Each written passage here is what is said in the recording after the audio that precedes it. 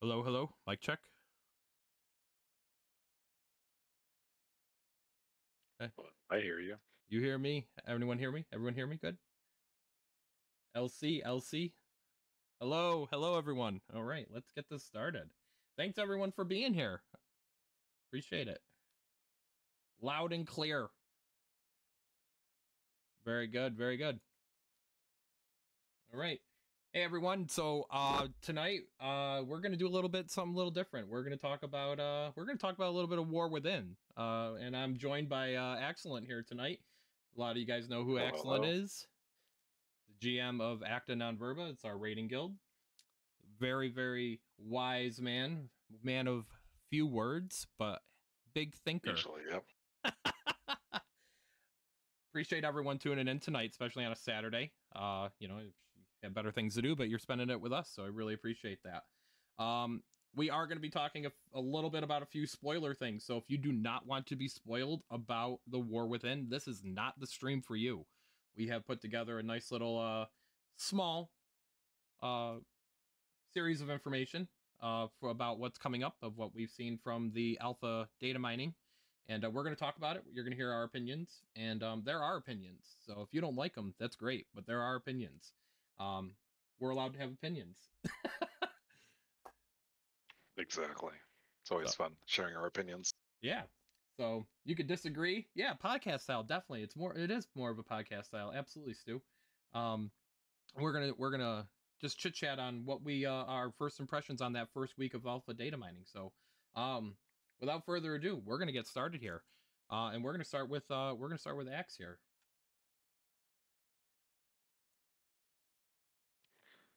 Oh boy. Okay, so yeah, PowerPoint. Haven't done this since high school, so you gotta give me some slack here. Um, all right, so we're starting with warbands, and when they introduced or announced warbands at BlizzCon, I was super stoked. Yeah, me You too. know, I'm somebody who has always switched tunes for raid to fill in holes when it was necessary. Especially now with how in depth the raids are with needing specific buffs or um, a lot of fights in the past were needing a DK for specific situations where you had to bring ads together. Um, so this whole system in its entirety just feels so less punishing, having to fulfill those roles, because I've always felt like the warrior was my main. Um, so I Yeah, don't feel like I have to play two tunes, to keep up. I can absolutely. do whatever I want on whatever tune I'm rating on, and then I can play my warrior less intense behind the scenes. Um, so yeah, I don't know Yeah, if you want to add something I there. I definitely am looking forward to I have a lot of characters. I think we were chit chatting, both of us. We started really early in this game, and we have a lot of characters on our account, so it's going to be nice to um see some of them be featured on that loading screen, and just to be able to move in between them more fluidly is I think is going to be nice. Definitely. Um, so starting with reputations, I know they just announced that the Dragonflight reputations for the most part will be made or included in warbands right out the gate. They'll be account bound. I know some of them were not included, which personally makes sense to me. One of them was like the Furbolg clan that you had to learn their language Yeah, to learn their story or whatever.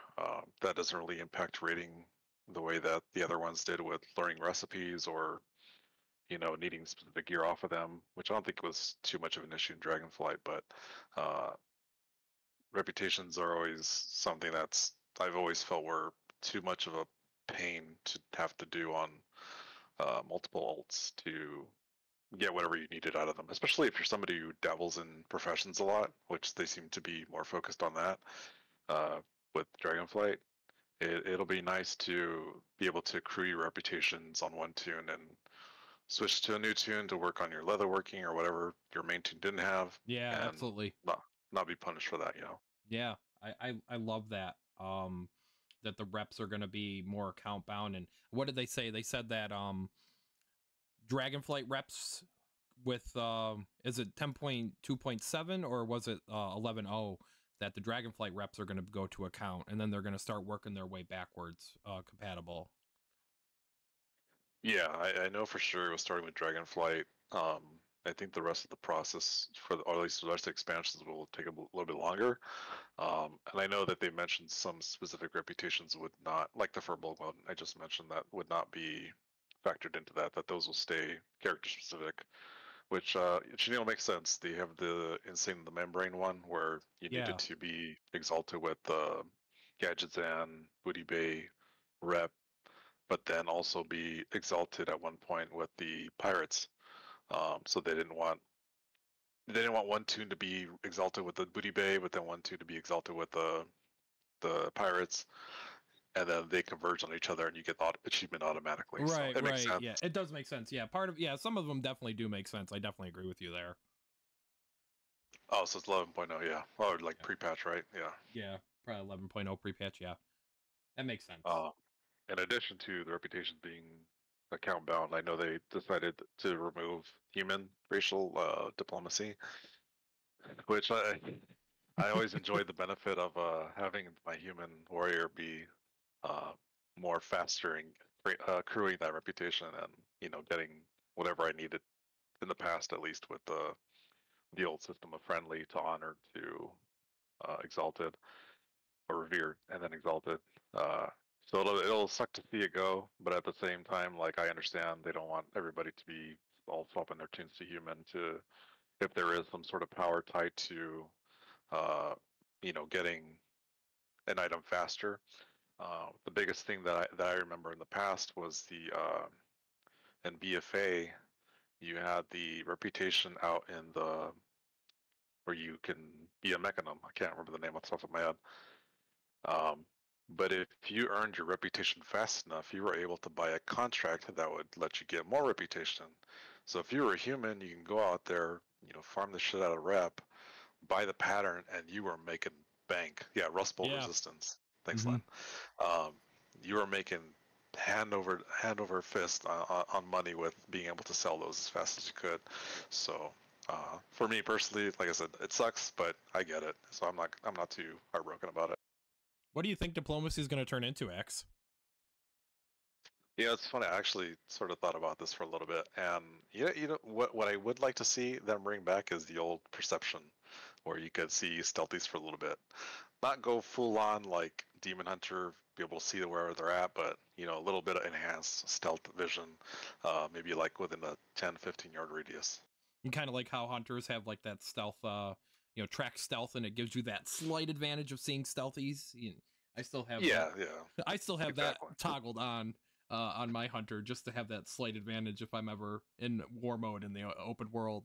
I don't know if it's actually still a thing, but I do know like back in the day, if you had track stealth on, it did give you that little sense of like heightened stealth detection. That would be cool. That's an interesting take on it. Yeah, honestly, the old one, at least when I played Classic when they re-released it, I was using it a lot compared to like when Vanilla was first out and you didn't know what the hell you were doing. But I think it adds enough flavor to where like you can mess with it a little bit, but it's not going to be so impactful that hey, I need to swap to human to be able to see a rogue who's about to open kidney on me and kill me. So you want to give humans another PvP bonus along with every man for themselves. Yeah, that's true. Yeah. Hey, maybe it works out for humans. Yeah, I mean, that was just the one I thought off the top of my head because it used to be a thing. But they can go wherever they want with it. I mean, we're getting some wild ones with the allied races lately, so I wouldn't be opposed to just give me a stat increase, to bring it to my my cooldowns. There you go. Okay, so moving on to the bank. I know this is a big one for you, Fev. This is a big one for me, and I think I think everyone in my stream knows that this is going to be a big one for me. So my biggest thing, the immediate takeaway was how much it was going to cost. But once I sat on it for a little bit, I think it was like what 3.5 million to buy all 5 tabs or something like that. Something, yeah, ludicrous. Um, I let it stew in my head for a little bit, and like, 3.1 mils, uh, where probably we're not gonna need all that space as immediately as soon as the system comes out. Um, maybe buy the first two tabs 2 and or see 3, what right? Blizzard does with it.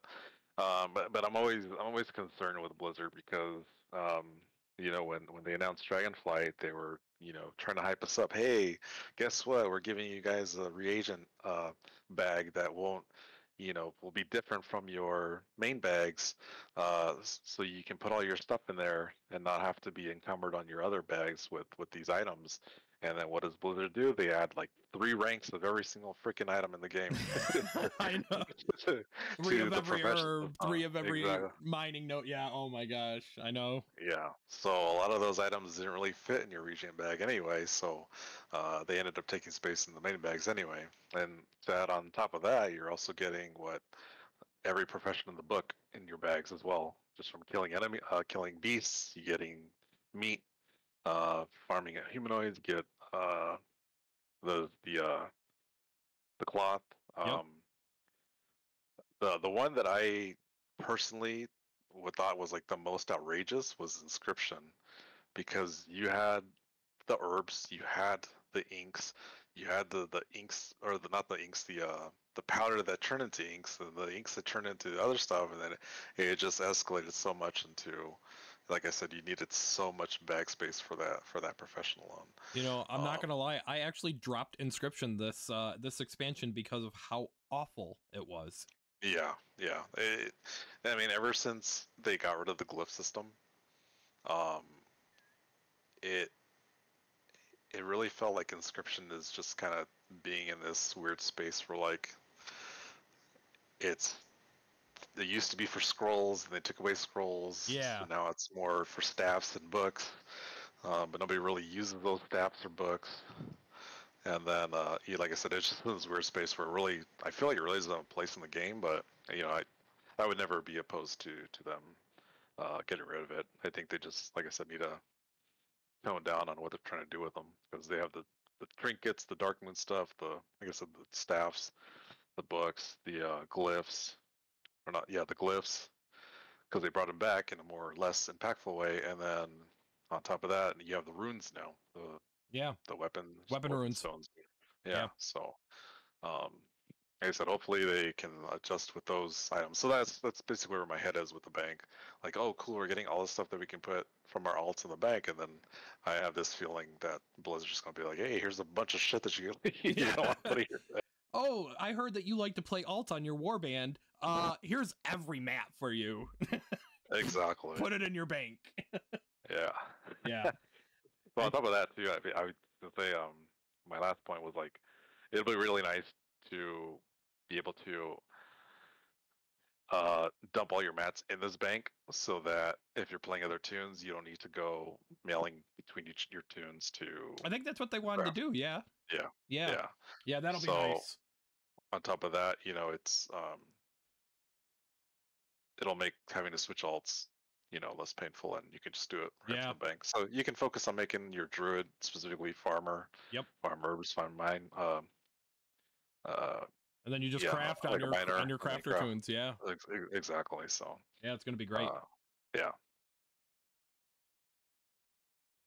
I'm looking forward to my I'm sure you are. bank space. Let me tell you, from a person who has his void storage completely full, both tabs, who has max level bags and his reagent tab fully full.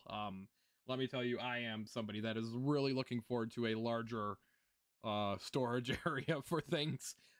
Everyone makes fun of my bags. If Scuba was on right now, Scuba would definitely be making fun of the way that my bags are in game too, and how disorganized he thinks it is.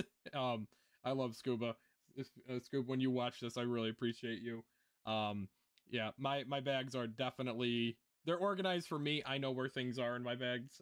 To anyone else, it is probably insanity. So yes, to have a lot more storage space that's not void storage where you have to pay for things. I mean, we do have to pay for it, but you don't have to pay to take things in and out. I'm definitely looking forward to to having a lot more space to store things, like some sentimental things.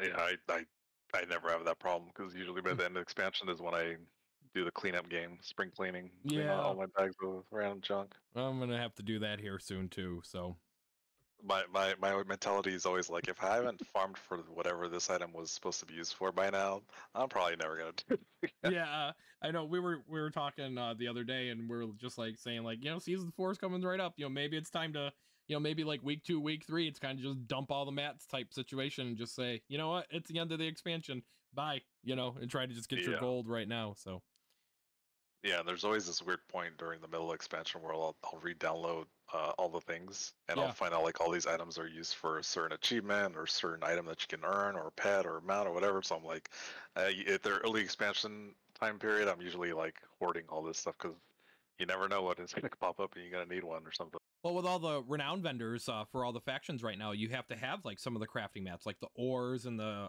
expedition supplies, and some random like rainbow pearl or something like that in order to buy like a piece of like transmog or something off those vendors. So Yeah, all the things would, yeah, it's probably a nice time to probably grab that add-on and really start going to all those vendors and grabbing what you want for transmog purposes.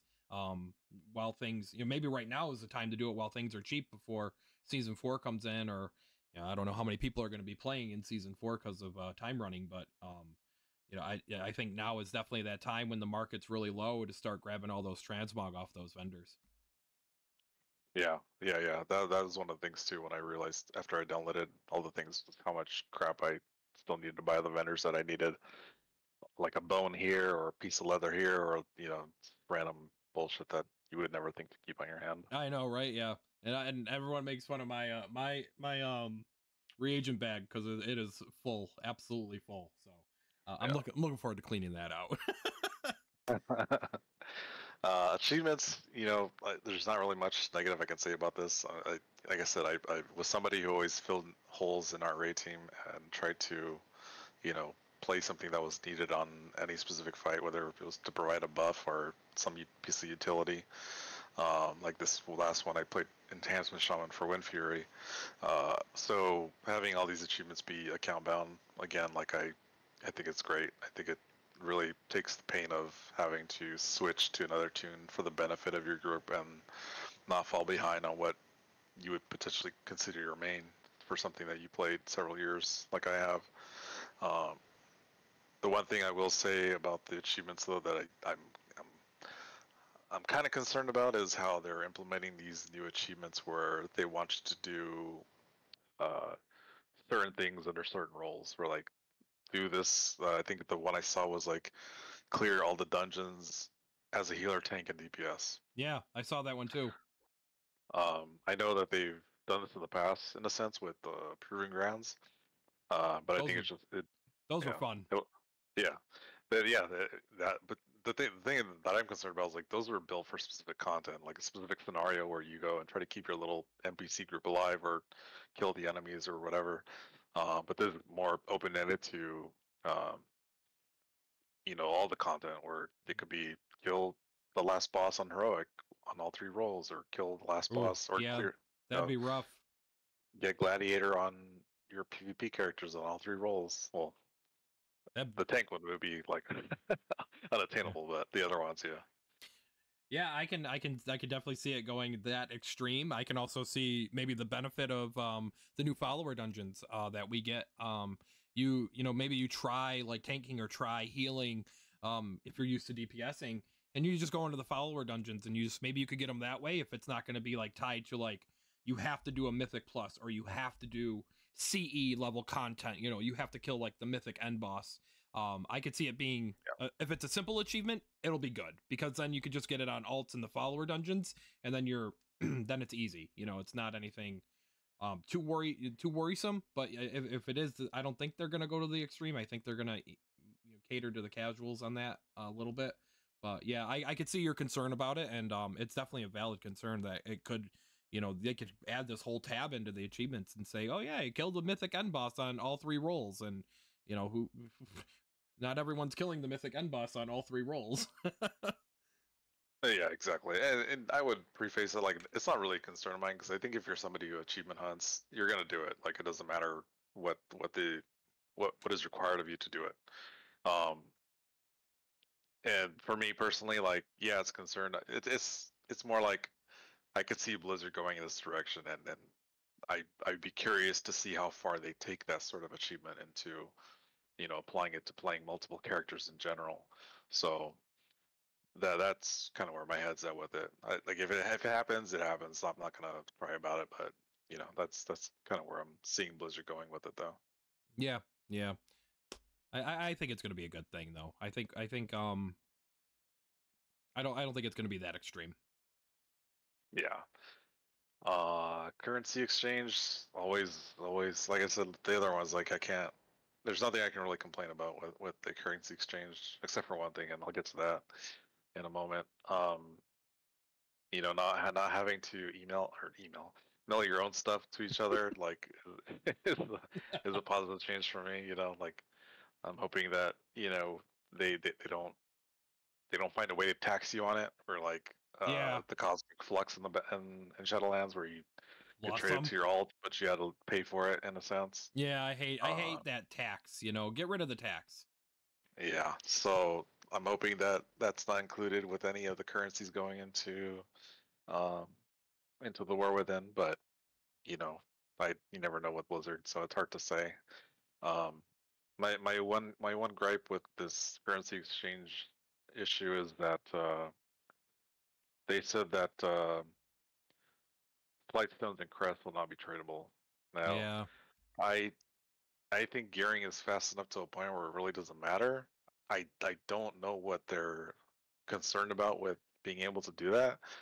I think if you're somebody who's trying to gear out as fast as possible, you're not trading your stuff anyway. right. Um, so I think it really leaves this weird situation with Blizzard where like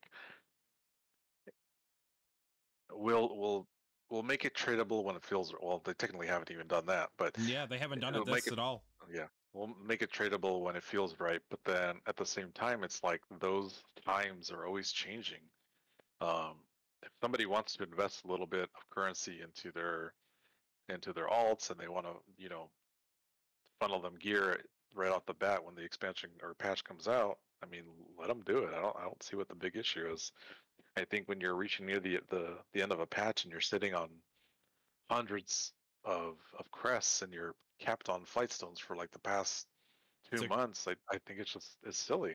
Yeah, I definitely agree. I mean, I'm somebody that I'm in that situation. I think we both are. Where we're sitting on, hundreds of aspect crests right now, and we're both playing our alts now. You're playing, well, your warrior's your main, but it was technically a raiding alt this season, and Right. Yep. I just jumped over to my shaman this past week, and I'm struggling gearing because I don't have the crests, and and the flight zones are actually not as easy to obtain as you would hope they would be, or whatever I think they're calling them Valor Stones next expansion. Um, Right.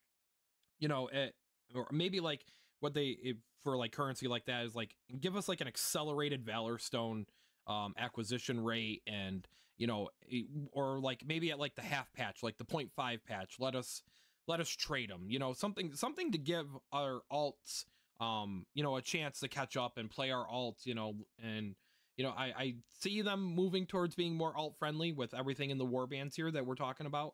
I think adding a layer of the currency exchange without tax, because it is stuff that you earn. They shouldn't take away stuff that you earn to help gear your characters up, so that you can have fun playing on multiple characters. Like if we're going towards this whole warband system, that they keep talking about and that they keep hyping up and everything. Um, I really think that maybe in the half patch, we open that crest trading up to your war band or whatever, or even if it's like a max level person in your war band, like it has to be like level 80 or something like that. Yeah, definitely.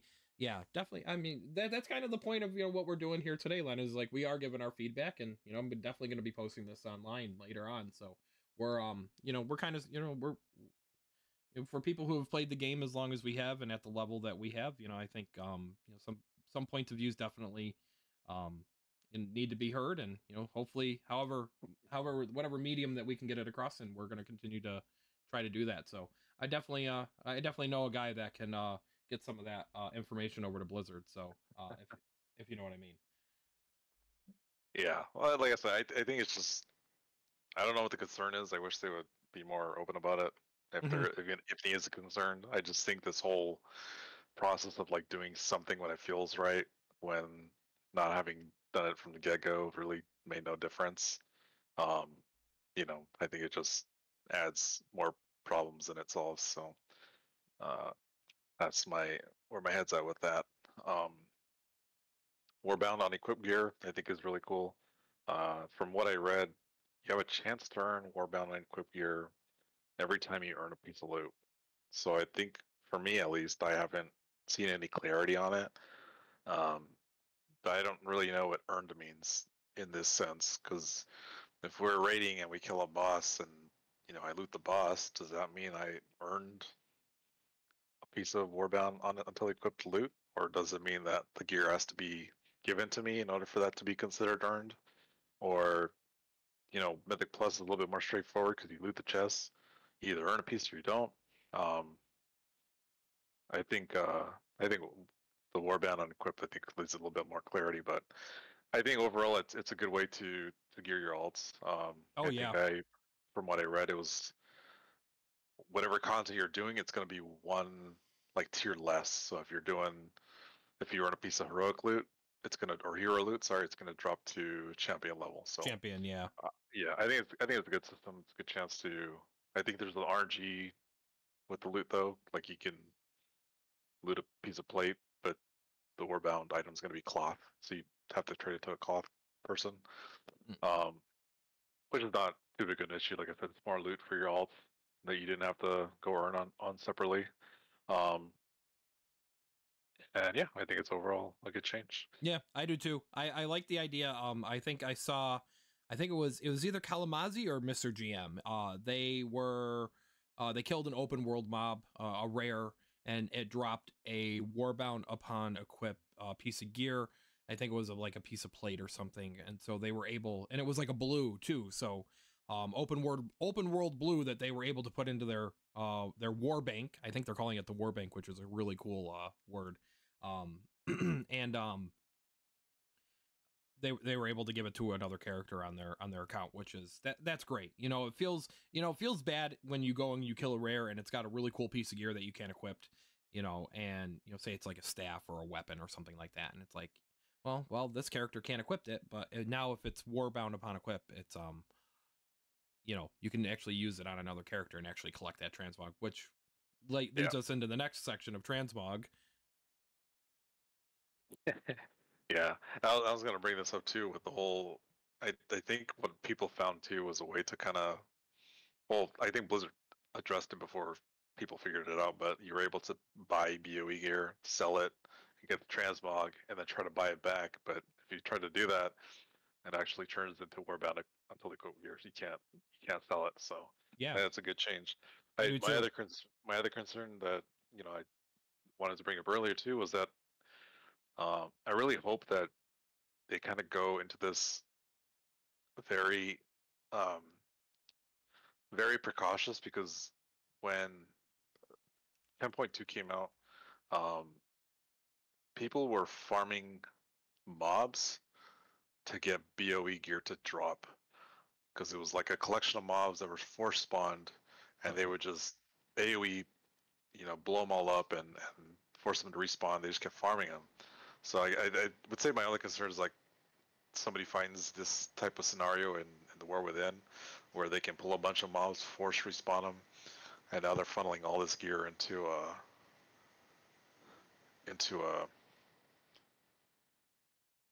into their alts. Yeah. I'm definitely looking forward to being able just to collect all the transmog. Like I think what they said is you can like grab your characters right now and start loading up on stuff, and then if you're You know, say like if you're on your warrior, well, you could collect bows on a warrior. That's a bad example.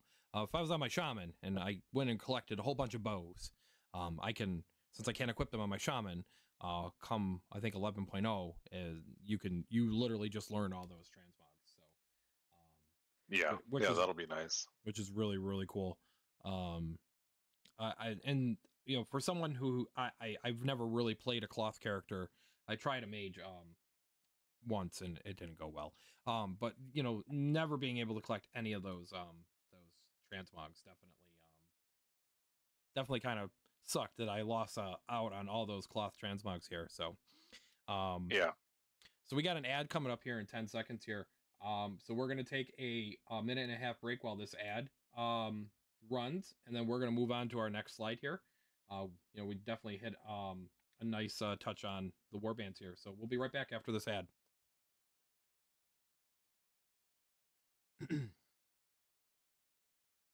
And for those of you who are subscribed, you don't get an ad. So thanks for subscribing. I'm gonna try to edit. I'm gonna try to edit this screen here to show the ad timer on the Twitchy Twitch. I was gonna say, you're showing your browser on that screen. Yeah, there's nothing on there.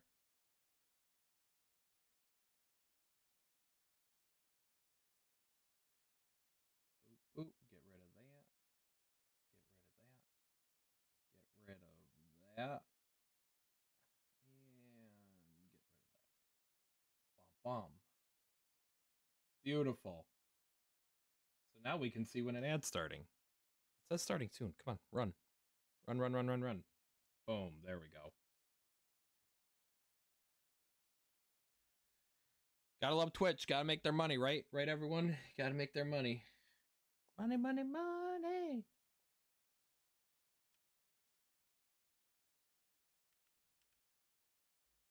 Whoa, we're going to Delves next.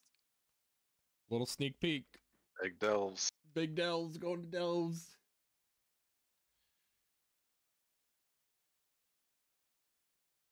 Yay, capitalism. Stu.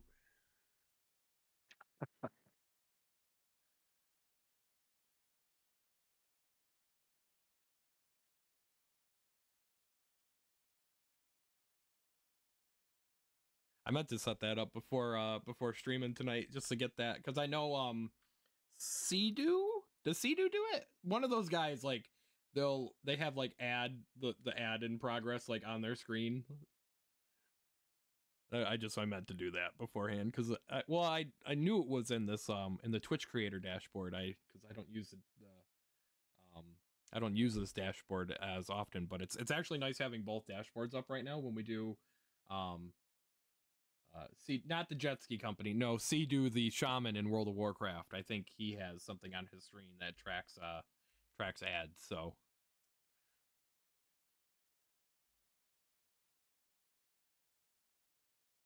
I wish it was. All right, we're back. I think we're back. We back? Anything else you wanted to touch up on Transmog before we go on to our next slide, X? No, like I Yeah. said, I think it's a good change. I Yeah. just hope. I know you have those people that are like, I earned my transmog the hard way, back in my day. But F them. That's fine. Yep. All right.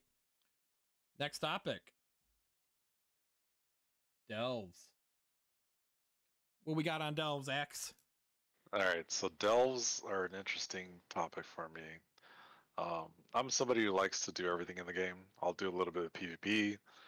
I'll do a little bit of Mythic Plus. I don't push as hard as most people, around me do, where they go probably to the 24, 25s range. I'm content with just doing, the 2021 range. And I do rating, of course, with you guys.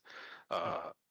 So, like I said, everything I try to dabble in, I'd like to experience everything the game has to offer, even the little stuff like pet battling or mount collecting. So Delves will definitely be an interesting treat for me.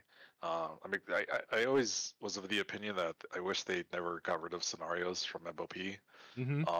I did think it was a mistake that they made them as required as they did in MOP, where they were when justice and valor were still a thing. Valor was best gained by doing scenarios. like I said, small piece of content. It's not going to take up as much time as even a dungeon would. So if these are anything like that, I'm happy with it. Mm-hmm. I've seen some gameplay footage on it. I like that they are including the little Torghast powers in it. I just hope they're not so impactful that it basically negates the entire difficulty of the delve that you're doing. Um, and I'm glad that they didn't go the same route as the digs that they did with the when the Niffin came out and 10.1, where you kind of had to figure out what you were supposed to do. Um, what you're supposed to dig, what you're supposed to click on, what you're supposed to like the little puzzles and stuff. They were fun, don't get me wrong. But if you were to have to do that as repeatable content, I think that would be a little bit less enjoyable. Yeah, yeah. Especially like Um, those digs got a little. They could have been really difficult if you know didn't know what to do. yeah, yeah. Um, when they were first announced, and I didn't really have too much information on it, I was really hoping Blizzard didn't go the whole like the thing that they did with Scenarios MOP. They had the normal version, then the heroic version, and I don't think they ever did a mythic version, but I could be wrong. Um, but then I later found out that they were doing like the key system, basically like Mythic Plus, where Yeah, you can increase the difficulty of the delve um, and make it more challenging for yourself. The one thing that I will say that I like about it is that you only have to do up to I think is level 9 to get the most out of it in terms of gear. you're yeah. Um, and then once you can push beyond that just for the bragging rights, I guess, and that Cosmetics. they're Yeah, even introducing a level 13 that is supposed to be, from what I think I heard in Naguro's interview with them, is supposed to be not equivalent to Mage Tower difficulty, but because those were very spec specific, but something more around that range. So, like I said, for me, this will be something when we're not raiding or doing Mythic Plus or whatever. This will be just another thing that I can partake in when I'm chilling, not doing too much with the group. yeah. I think the tech that they came up with, where it's kind of like you said, it's more scenario based, but it's how seamless it's gonna be, where you kind of just like venture into the delve. I'm looking forward to seeing that tech and how like you know if you just open the door and then you're in a delve and how they keep talking about no loading screens and stuff. You know how we didn't have a loading screen going to the underground cavern underneath us, for whatever its name is. I Yeah, Zarelek. Zarelek, yeah, sorry. Yeah, you don't go down there that often. I don't have any of the achievements down there. And we're going into an expansion that is all underground, so yeah, sorry. I am looking forward to seeing how that seamless technology is going to work. Where you just like, oh, here's Bran, and Bran's here to shoot some shit with you in this little cave, and hope you're ready. And oh, there's a boss. Hope you're ready. Type thing. Yeah, So yeah, yeah, and what I had gathered from the interview with the Guru too was that like they had an issue, or they wanted to be able to make it so we're like you can do, if you're somebody who only does normal and heroic, which is not us, we always do mythic. mhm. Uh, they didn't want you to feel forced to have to do delves to kind of keep up with gear in order to continue doing normal or just heroic. So I'm curious to see how they walk that line, because I'm of the personal opinion that you can't really fix that. That's something that people either kind of need to accept or just not do it. Um, One of our guildies, Mendings, has always mentioned with Mythic Plus that like I wish they separated Mythic Plus and Raid so that Mythic Plus gear helped you do Mythic Plus, Raid gear helped you do Raid content. That there was not needing to do Raid in order to go do Mythic Plus and vice versa. Yep. Um, I know that PvP has a lot of their own you know situations with like using nothing but verse gear. I saw in the next expansion they're reintroducing meta gems, which one of them, like three of them that I saw, were specifically tailored to PvP. I feel like the only way you can really not, or the way you can really walk that line is by making the content specific to the content that you're doing. Um, I personally would not like for them to do that, I think it's fun to take gear that you accrued in raid and blast in Mythic Plus, and vice versa. You pumped a bunch of Mythic Plus, and you can carry that into raid and help kill the bosses faster. Yeah. Um, so I'm of the mindset, if you feel like you have to do delves in order to clear normal raid content, I mean, either accept it or you just don't do it. There's not Yeah. really, there's not really a choice there. I think that we just have so many avenues of gearing now. Um, I mean, people were, kind of like delves kind of remind me a lot of the events that go around in the Dragon Isles right now. I'm thinking of like, the assault on Dragon Bane Keep and cooking and stuff like that, where the gear from it was okay at the start of the expansion, but then it became really negligible later on. Is there going to be a piece of gear from delves that might help us right in the beginning of the expansion? Yes, I think it's going to be very similar to that type of system where people people were like going really hard in the paint, trying to get their item level up to get the highest item level of the piece of gear, to drop off of a rare spawn or something like that, just to get into raid for in Vault of the Incarnates. I think we might see that right like for the sweaties in the beginning of the expansion, but I don't think we're going to see that out of delves um for the entire expansion. I think delves, I think Ian touched on it. It's going to be, you do your delves, you get to customize your mount, you get some cosmetics and a little bit of a challenge at that super secret 13 that's not secret anymore. And um yeah, I don't first, I mean, what did they say, that the max item level or the max reward is going to be equivalent to heroic raid, once you get up to that item level. I don't foresee us needing to do delves in order to get into heroic. I think mythic zeros to grab some gear for people like us, to get into mythic a little bit quicker, hitting those mythic zeros through fives, mythic sevens, eights, nines next season. I think that's going to help us a lot more than probably delves. I think this is more for your open world players. Yeah, and something that kind of risen to prominence since the introduction of Mythic Plus is content creators doing the Mythic Plus carries, and I think that this will give those people maybe some more content to, hey, you need a 9 delve, let's go in and bang it out Yeah, together, or let's yeah, go do the 13 together, and you know foster that kind of community situation even more. So yeah. Now in that I'm looking open forward to world, it. Exactly, yeah. yeah, that What I sorry, what I am curious about though is like, so you have to go into these little curtains, I would call it, to enter the delve, right? So mhm. my curiosity immediately goes to world PvP. Like you're gonna have people just camp in the entrance, like killing Oh people. yeah, They're trying to go in and do their delve. Uh, yeah. maybe you have to go force them to go turn off war War mode mode.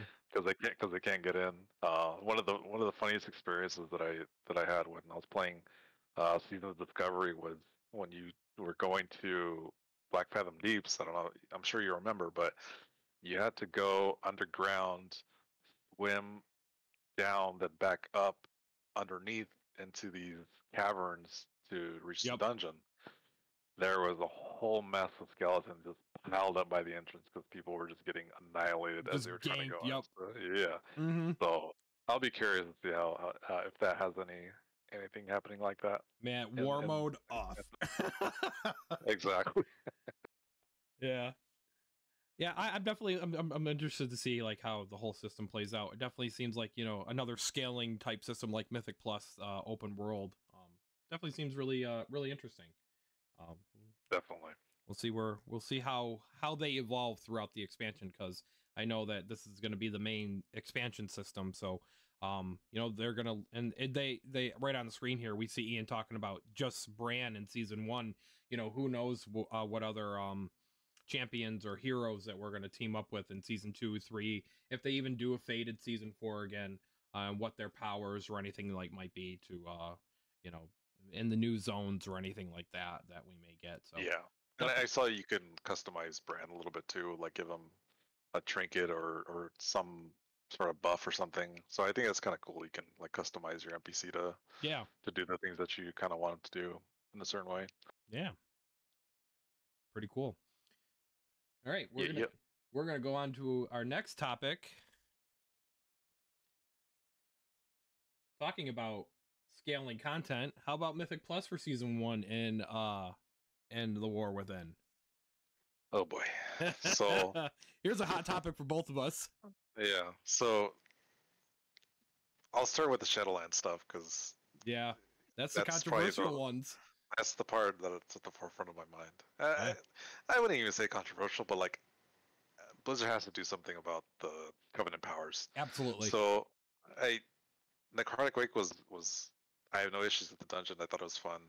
I know there was some issues with the Necropolis up in the air Awful. when you were trying to like pull stuff or whatever. Like sometimes your AOE's on the floor didn't Yep. trigger correctly or something. So hopefully those get addressed. Wild spirits, Uh, anyone? Wild spirits? yeah. Never hit. Yep. Kind of um, awful.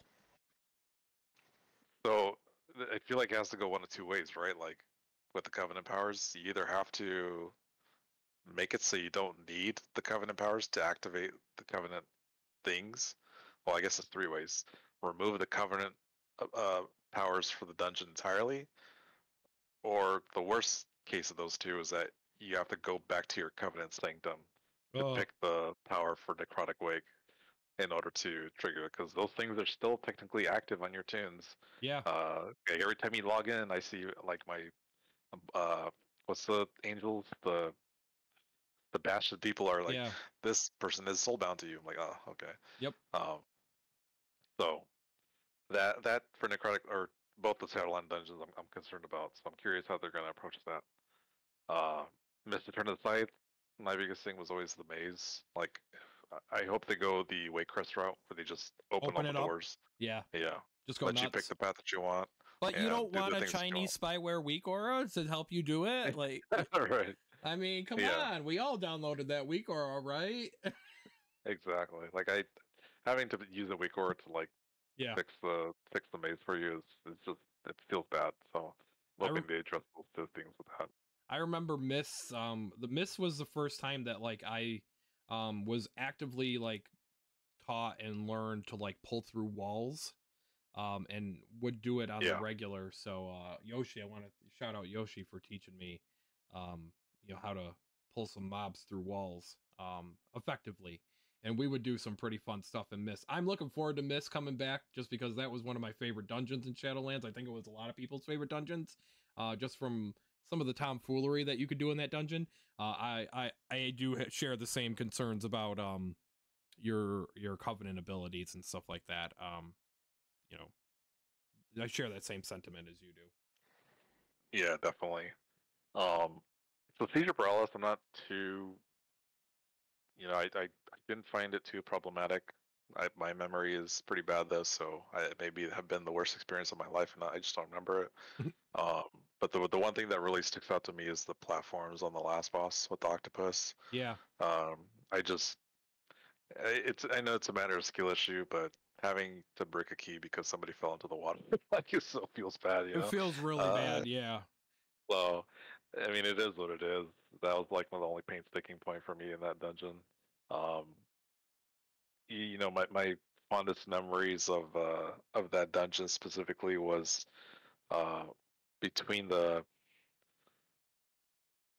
pirate lady and the big like that tidewalker, Yep. the big element water dude. The wave caster, yeah. Yeah, there was those ogres who would do that straight line ability, and you would do these pulls where you pull that dude with a bunch of the monkeys, and if I remember correctly, the monkey that would throw bananas at you and they cause you to be stunned or slipped or something. Yeah. But you would see like people just not paying attention, and that ogre would do his line cast and just kill like two of your dungeon. Yeah. Right through people, yeah, absolutely. Yeah. Or on top of that, he does the AoE fear, which if you don't LOS it, they all run and pull more monkeys, and you're just not having a good time at that point. Yeah. Yeah, those pulls would either make or break that key. I remember that back in the day. There's also when keys actually first came out was back in you know, be back But when keys kind of became more prevalent was back in like Battle for Azeroth. So yeah, these were first Yeah. they were introduced in Legion, but I think Battle for Azeroth definitely refined that system to where you did keys. You know, you logged on to do keys. Yeah. That's what I meant. Sorry. Yeah, and the other thing too is you'll have to wonder if they keep it the way that it was in BFA, where the Horde have a different starting spot than the Alliance, Oh yeah, which I don't yeah. think is going to be too big of a deal. I mean, it could be tied to whoever the leader is of the party. I mean, Right, kind of like how Dottie is right now. yeah, yeah. So I mean, like I said, Siege, I remember it. You know, I don't remember it being too painful, but I could be quickly reminded as soon as the War Within comes out. So. Grim Batol is going to be the most interesting, I think, out of all these because we haven't done it as a Mythic Plus yet. Um, Right. you know, I know they've already said that the flyover is going to play a part in the percentage, or at least a part of the dungeon. Um, and my biggest fear is that the flyover is going to determine right off the gate if your key is bricked or not. Oh, Um, I hope not. I hope not. you know, I feel like they either have to make it so that all the enemies that get hit can get one shot so they die easily, or you're playing the percentage game where you want to get all the mobs down to like 50% range so that we can kind of Blow through. this way it's not like a matter of this pack died but this pack didn't die, but these ads in this pack did die or didn't die, and just kind of making it feel weird because I'm Yeah. going to assume there's going to be specific mobs that you want to kill in those packs that are going to be painful once you come across them. Take out flying, add more time to the overall key. Yeah, I mean, they'd have to shorten that dungeon because that's a lot of trash. That's a lot. You're talking like a 60-minute Mythic Plus if you want to do that. Yeah, imagine the perfect scenario. You kill the mobs, you get to your Drake, everybody mounts up, and you DC. Like you're screwed. Yeah. He's done. Or like you get that DC because like you're you're DC'd because you were flying where you shouldn't have been flying. I still get that when I Yeah. disengage. That hasn't been fixed since disengage was Hey, put into the game. I can't even imagine. Oh, we clear the Drakes and everyone clicks on the Drake and half the group DCs. Fantastic. exactly. I think the one boss that I'll have to change for sure is the last one. I remember when Cataclysm first came out, the dungeons were super overtuned, um, and they ended up nerfing them. But the last boss I remember specifically was like you had to step inside the little tiny circle of the boss, Yep. otherwise you died. And then you had to kill the ads that were coming out to charge the eggs, because if those eggs got charged, that just meant more AoE on your head. Mm-hmm. And you were like pretty much on a fixed timer to get those ads dead. Otherwise, the drakes that came out just overwhelmed you. So They were just too powerful. Yeah, And I think they feel like casted Mortal Strike too, which was awful back then too. Yeah. So like if they it, with the scaling key level, I feel like that dungeon would be near impossible at a certain key level if you couldn't kill those ads fast enough. So I'd be curious to see if they changed it or not. Yeah. What would be cool? Here's an idea that I like, kind of going off of what Yoshi's saying here. Maybe just take out that whole front section and we just start after we land. Yeah. That way it removes that whole mechanic itself, and you don't have to worry about flying, and you just start the dungeon, and that way you don't have to go through like a half of a semicircle of Grim Batal, like and then you just go do like a quarter of a semicircle or something like that, where you don't got to worry about that whole flyover. That'd be an interesting take on how they start. I mean, I haven't seen dungeons start in a different location otherwise, but I mean, it is a landing spot, so that's got to be some type of like checkpoint system that they might have implemented. If we're landing there, it's got to be some type of like spawn point, checkpoint type thing, that maybe we could even just start the dungeon there. Yeah, for sure. I want to say in time walking, those mobs die very easily to the drakes. I think if they kept it like that, it'd be fine. Like 3 hits with the drake and they're all gone. I just think it'll be weird because you then have to buff the drakes with the key level in tandem. Right. So, Yeah, because now you're talking about scaling damage of the drakes per keystone level and everything, and the health, and you got to make sure that they're doing percentageal damage to the mobs to make it worthwhile. There's just a lot of tech that's going to be involved in making that dungeon work correctly, where you might Yeah. that might literally be like the worst dungeon of season 1 of the War Within. Yeah. And I could see some weird tech where like a stealthy, assuming the mobs didn't have true sight, like run all the way past the first boss. I don't know if you can enter that area without having killed the boss, but pull more mobs out of that middle area into the first boss Probably. before people start flying their drakes and just nuke them all together. Yeah, maybe. Or But yeah, if they're even affected by the bombs, because I remember some mobs weren't affected by the bombs and some were. Yeah, yeah, yeah, they're gonna have to do that's gonna be a tough one. And my biggest thing on that dungeon is the checkpoints in that dungeon. That's a long frickin' dungeon. It is a lot of like no mounting other than the Drake riding in the beginning, that vehicle combat, which historically vehicle combat has not been Blizzard's forte in yeah, dungeons and raids. But the checkpoints in that dungeon is absolutely the worst. Imagine wiping in that dungeon on the last boss and you got to run all the way back from the start of that dungeon. That's just gonna feel awful. So they're gonna have to do something yeah, with checkpoints in that dungeon big time. yeah. That place is freaking huge. So Yeah, I mean, I think it's pretty much like a reskin of almost Ironforge, almost. So you're running around almost a major city, in a dungeon, and it's like, you're yeah.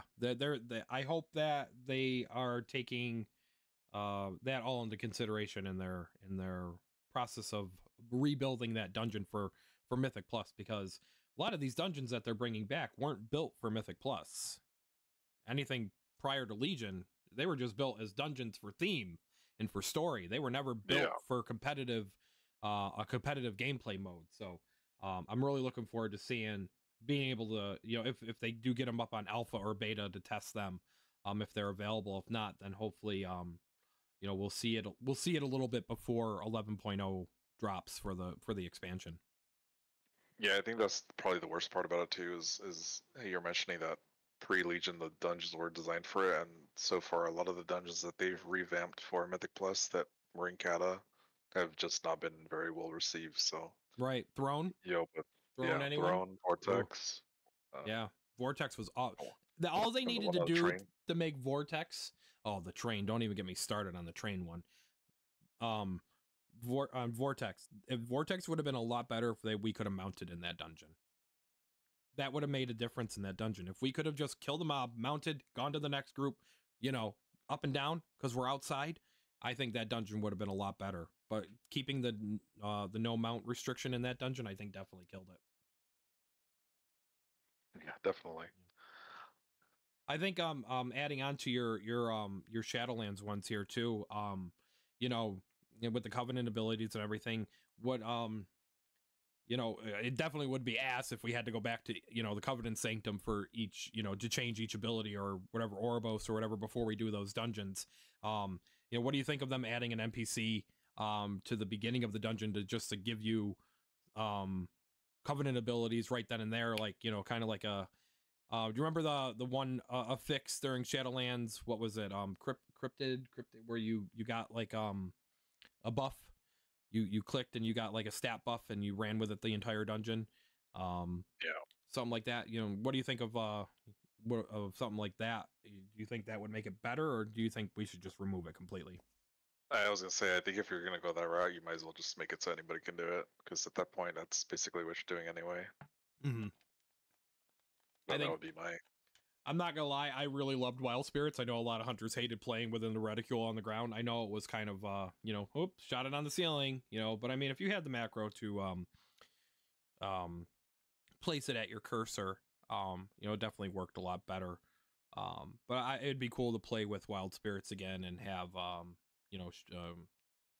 blink, soul shape blink, which I think we get to play with time running in 10.2.7, which I'm really looking forward to having that back.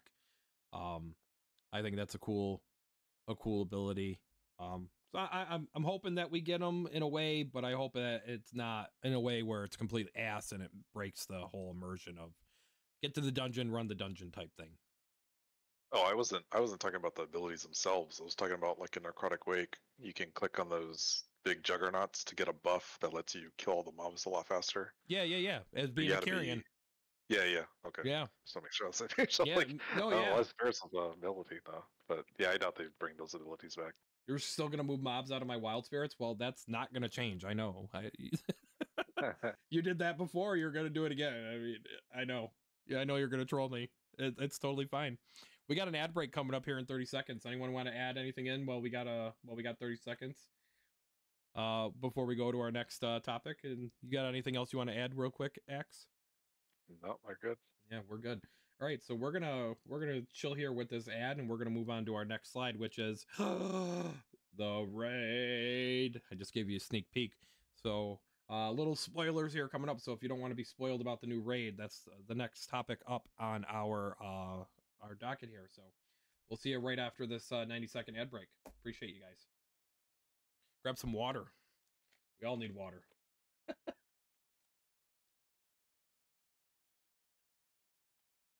Trying to see. I'm not really big of a basketball fan, but I'm trying to follow the Lakers this year. Are you? But they're playing the Nuggets, which I guess is supposed to like win the whole thing. So I have stopped watching the NBA. I'm not an NBA. My soccer team local, they lost. I'm all done with soccer, and so now I'm back on, the draft, seeing who our Bills pick up next Thursday, and with all the crazy. Oh, shit. It's next week already? Yeah, next Thursday. Draft is next Thursday. Definitely looking forward to our rebuild and not making the playoffs again for another 30 years. So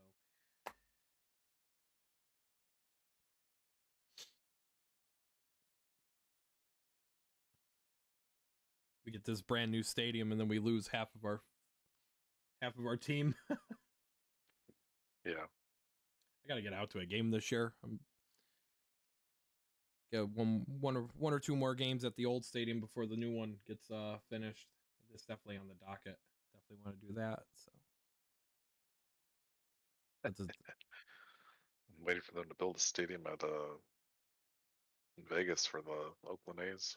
that's gonna be a night. If it's anything like the concept art, man, I'll be back. I will be back to go to that stadium. It looks amazing. The only thing I didn't like was the way they display the player info. Like, it seems kind of cheap with the projector. Yeah. Style. Well, hopefully it'll be a little bit better. I mean, I'm sure Yeah. Vegas has the tech to make it look nice with LED screens and stuff. Yeah, it's like the city of lights, and you're going to use a projector. Yeah. Yeah. I gotta get back to Vegas soon. I gotta get back to the Wynn. I love the Wynn. It's so nice. So nice staying there. I gotta go there when it's convention time, so it's cheap. Not $700 a night. When I could pay like $100 a night. Yeah, that was my place of going when I was younger. Was the Encore, the Wynn. You get to watch the A's in Sacramento. I did see that they are. Yeah, I saw that they are coming back to moving to Sacramento. They signed a deal there to come back. So, all right, and we're back on that ad break. So thanks everyone for bearing with Twitch's ad and making sure that they get their revenue on top of our revenue. So, all right. So our next topic is the first raid of the War Within, the Nurubrar Palace. Nurubrar Palace. Yeah, so not really much info has been released about the raid aside from the size of it, I think. There's been some photos shown of what the raid looks like. So just to kind of get into my frustrations with raid in general. Well, I won't even go that far, but when Blizzard always says the raid's gonna be epic, it's gonna be huge, it's gonna be the biggest raid we've ever done, that always triggers the red flags in my head of that just means we're gonna have a shit ton of trash to clear. That means we're gonna have a ton of zone area that we need to run through. And those are always kind of like the things I think kind of, you know, you kind of beat on morale sometimes. Is you got to come in, you get half the people go AFK during trash while you're clearing the rest of it.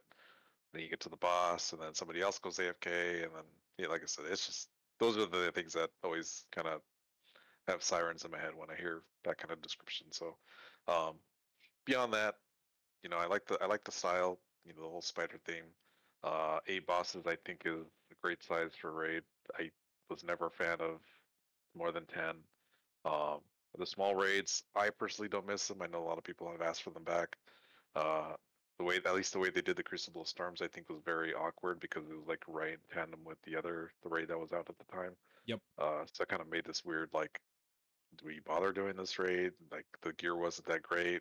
So I didn't really, you weren't really invested in it too much. Um, so F. yeah, I think air raids is good, and 7 to 8, even 9 for me is maybe a little pushing too high. Uh, but yeah, I think that's a good size. I agree with you on the size. I think anywhere between 7 to 9 is a good size for a raid. Where I do disagree with you, I thought Crucible of Storms was an amazing raid, and I thought that boss fight slapped. I thought it was one of the best boss fights that they've ever made, and how insane that it was. I know it's a really harsh take, and not everyone has the same thing. I will agree that it was an odd placing, but man, I do love those like solo boss or two boss type dungeons.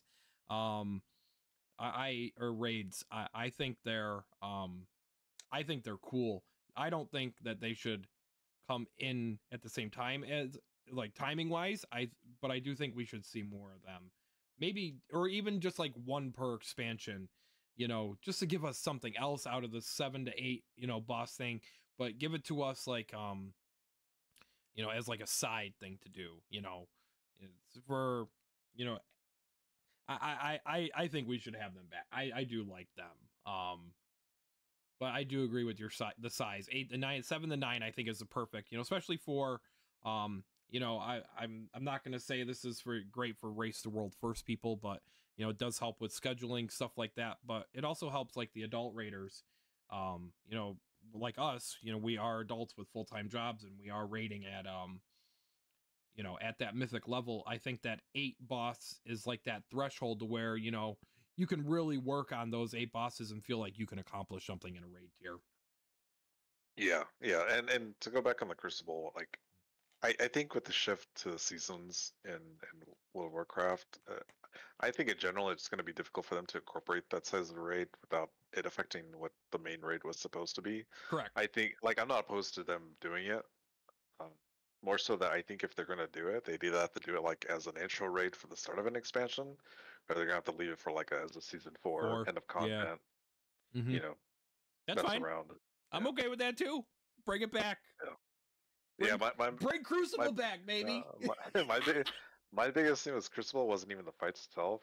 Like, I have miserable experiences from LFR in that place because there Oh was a yeah. lot of mechanics where like you couldn't get through with the people weren't paying attention. But Right. um, aside from that, the gear itself, like, maybe this is me being a gear oriented person, but the gear was awful. Like, I think there was every piece of trinket that you could get had like some negative impact on you on top of Yeah. that. So Yeah. Yeah. The gearing was a little weird. And the fights, yeah, they definitely they were difficult, and they were not made for looking for raid difficulty at all. Um, yeah, maybe it was just their introduction to test something in the middle of people were still progressing on Jaina, and they released this 2 boss raid, and this insanely hard mythic phase of an end boss of this that didn't even reward gear that was comparable to Jaina, and Jaina still hadn't been dead yet. Yeah, it was, yeah. or it was dead, but by the masses, it wasn't dead. Getting CE. Yeah. Hey, here's sort of my hot take on these small raids. I think if we're gonna do a small raid like this, just make one difficulty. If people can do it, great. If people can't, you know, Yeah, I'm not but saying too bad, but like, it's gonna be such a small piece of content that I feel like it shouldn't matter too much. But maybe people would get pissed. But I think if you're gonna put out a two boss raid, 3 boss raid, whatever size, and you're gonna have incremental difficulties on it, like getting past heroic, I think at that point it's kind of like, well, why? we already did it. Yeah, Yeah, exactly. why? Yeah. Hmm. So I Yeah. feel like if they were going that route, they like I wouldn't even care if it was LPAR difficulty if they wanted it to be, but like I said, just making something so small but have like the same progression method as what you would consider with like a raid like this, I think would be would make more sense to me at least. But I could Yeah. understand if people don't feel that way. We could Um, probably have a whole stream talking about just, you know, do we bring back the 1-2 boss raids? yeah, yeah, definitely. For next time, Um, folks. yeah, yeah, exactly. So Heroic Week is coming back to the raid. When they first announced that both Mythic and Heroic would come out to in Dragonflight, I really didn't care because it didn't affect us. Um, but the reason that they gave for it coming back did make sense to me, where people were feeling the need to burn themselves out on Mythic Plus that very first week. I always felt that, as someone who had the progress of us, where we would clear normal in 1 week, we would clear heroic in maybe 2 or 3 weeks, um, and then for the rest of the tier, we're progressing through mythic. I would feel like that uh, having that week where you're capped on how much eye level you can get out of Mythic Plus almost kind of made it feel like, what's the point? Um, but having experienced it the other way as well during Dragonflight, where they came out simultaneously, I can have a little bit more appreciation for having this extra week to like go through heroic and see how the fights are, and then you know the bigger thing that I saw for one of the reasons was at least Blizzard will then be able to collect more data if people are only doing heroic, and Right. then they can do like a big tune before Mythic comes out. Right. Well, I think what I heard was that they're only doing heroic week for the first raid, and that's because of the eye level disparity at the beginning of an expansion. I didn't hear heroic week is. Correct me if I'm wrong. That heroic week is returning for raid 2, raid 3 of expansion. I think they said that because I think Ian said it in his interview. Was that you know we're at such a disadvantage of eye level wise.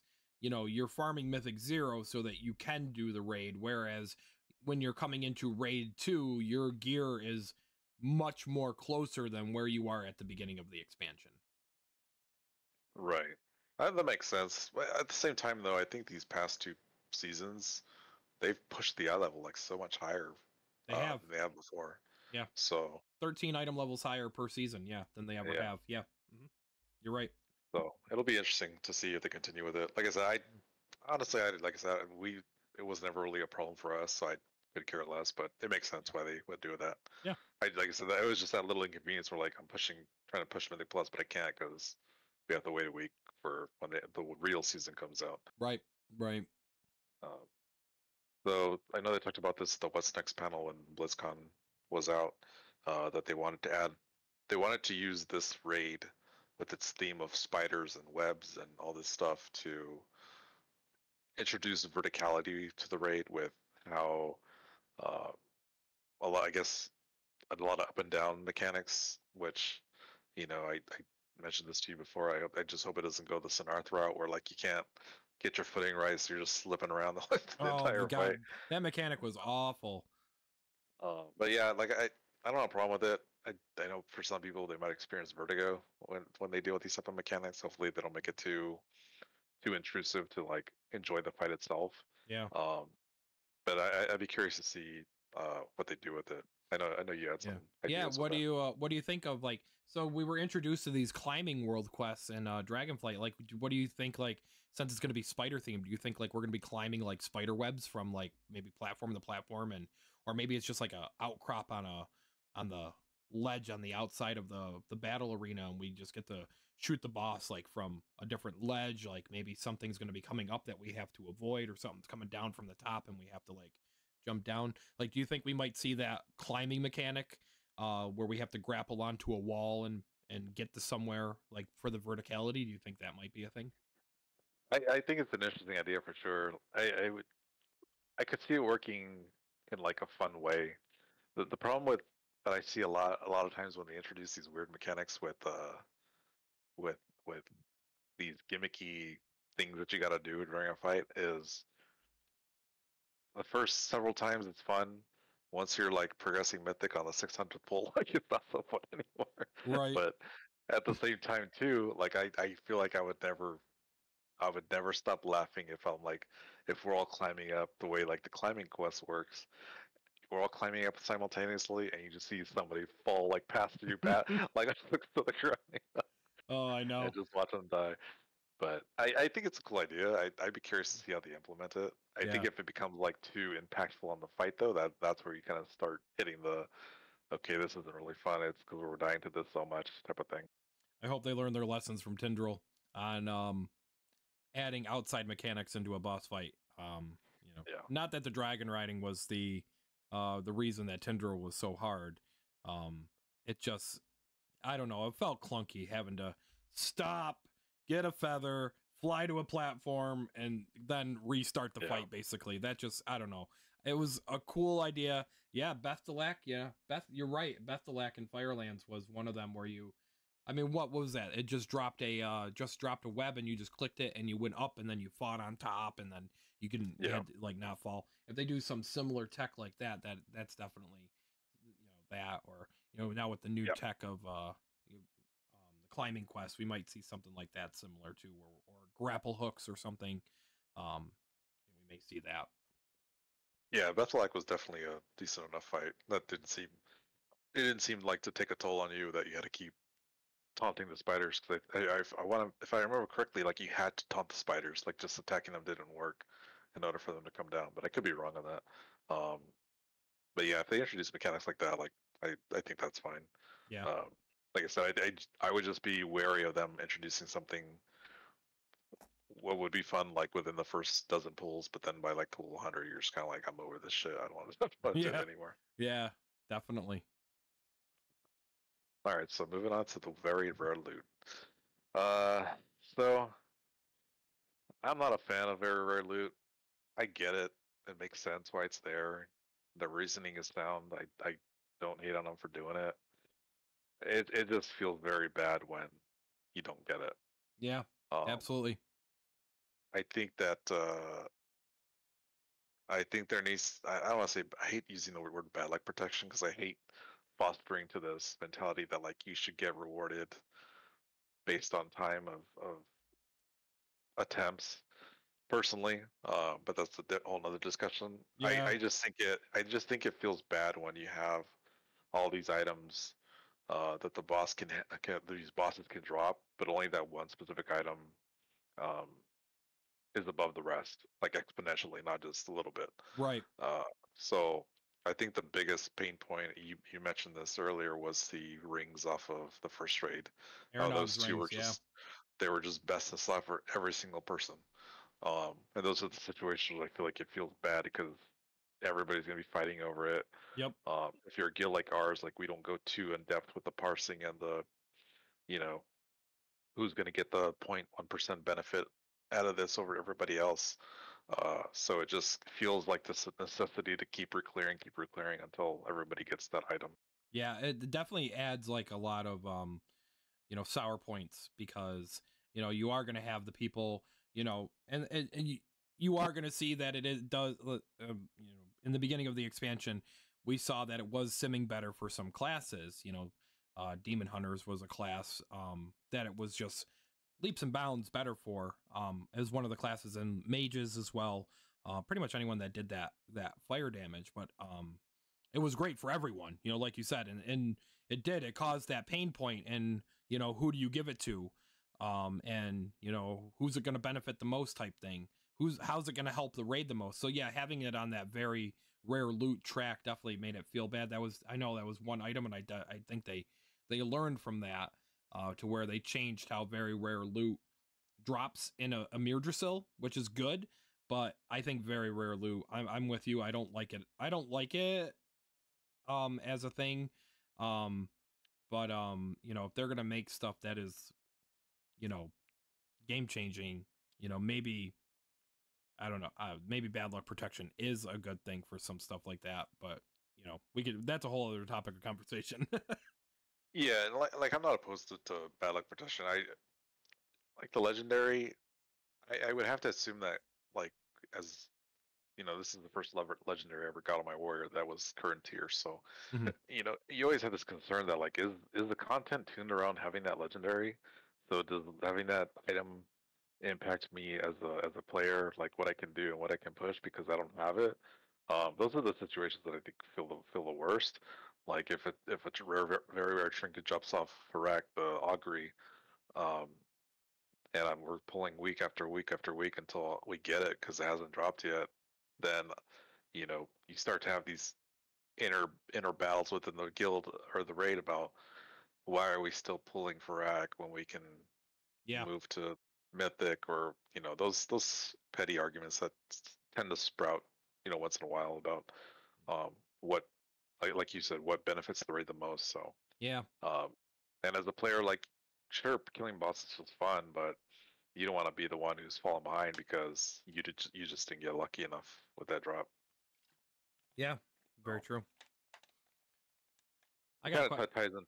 Oh, go ahead. Yeah, I was gonna say, well, that ties into the vault and the other question that I have for you. So, I mean, if they're gonna have very rare loot, then I guess we can tie this all together. And what do you feel about like dinars or bullions, whatever they're calling them now, being added right from the beginning instead of season 4? So if you're gonna have these very rare items, you know, and if it is gonna be game changing like that, say that we're gonna keep using this ring as an example, folks, just because the ring was a game changing item for a lot of classes in season 1, and it is coming back in a nerfed version in season 4. But I'm going to guarantee you that a lot of casters and a lot of people are going to be going for this ring, even at its nerfed version. And I think it's still going to be doing an insane amount of damage that you just can't pass it up. How do you feel about dinars being introduced earlier at maybe a different acquisition rate, um, per se, as a form of bad luck protection, so that you can get these very rare items? Yeah, yeah. I would love to see the dinar added to a regular season. Like you mentioned, I think that if you were to do it, I think you would really have to elongate how fast you acquire those items. Um, because with season 4 being what it is, you can understand people wanting to push the content fast enough because It's an it's already accelerated, content they've done. yeah, and Yeah, it's an accelerated season too. It's a shortened season. yeah. So you want to have the most opportunity to benefit from having those items to you know blow up bosses and what have you. But I think in a regular season where the content's new, I think they would have to go like the early catalyst route, where like several weeks past the regular season, you start to introduce them, Mm-hmm. and maybe instead of like once a week, you do once a month until you have an item that you want. I mean, I would be fine with them even doing like one or like only one dinar, maybe even two, just Per to season. that one item that you really want, you just can't seem to get. Yeah, Hey, boom, you buy it and you're done. I'm not Um, against that either. so I feel like that would be the best approach in using those. And to kind of segue into the Great Vaults, like I just don't like the Great Vault as a system personally. Um, I really feel like bonus rolls were better, but I also understand the frustration with like always having to go and get your rolls, or having to go do something to earn your rolls that you to roll on items that you wanted. Yep. I just feel like it provides better agency with what you're trying to do, or what you're trying to get out of a raid or a dungeon or whatever. With being able to roll, I'm going to roll on this boss so I can try to get this item, more so than others. But Well, I think. Oh, go ahead. I was gonna say, well, what if they introduce some type of like reroll system to the Great Vault? How do you feel about that? Yeah, I mean that would make the most sense for me personally. Is like I and it goes with the Great Vault, just the system in general. Like the whole point that you get for getting shit on with your luck, you have to go and buy your sockets. Which personally, I wish that sockets were introduced on gear as a normal thing, like they used to be in the past, not some arbitrary Yeah, tertiary that you have to get lucky on, or input onto your gear specifically. yeah, Uh, I agree. that they could use those coins is like you have 2 or 3 weeks of bad luck, boom, you can spend however many you want to make it to re-roll your entire vault at least once, to give you at least an opportunity to say, hey, this vault is crap. I didn't get anything. I spent hours clearing all eight Mythic plus dungeons on the 20. I spent 9 hours out of the week clearing all these bosses on Mythic or Rook, what have you. And for the time you invested, you just got to kind of crap down with the loot that you got out of there. or it maybe have been like a situation where like you got the first row is all cloaks and the second row is all boots and the third row Yeah. is all bracers, and it's like that feels really bad. Feels really bad, especially when your embellishments on that piece of gear, and you're not replacing that for the season because they already announced that embellishments are coming back with crafted gear. So, you get that piece automatically in your vault, and you're like, well, not replacing that. Doesn't matter what it is. It's either going to be transmog or it's going to be cash. How do you feel Yeah. about like maybe like so since we're on the Great Vault topic and using that bad luck protection or whatever, when you're using those tokens of merits that we get, maybe use those tokens. Maybe we acquire them differently or more you acquire them more, but maybe you can re-roll like a slot in your vault, your great vault, or re-roll the entire vault for a certain number of currency XYZ. However, how what do you think about that? Yeah, I mean, there's the premise of that idea would be like you just have agency in what gets in what's put in your vault, at Mm-hmm. least a little bit.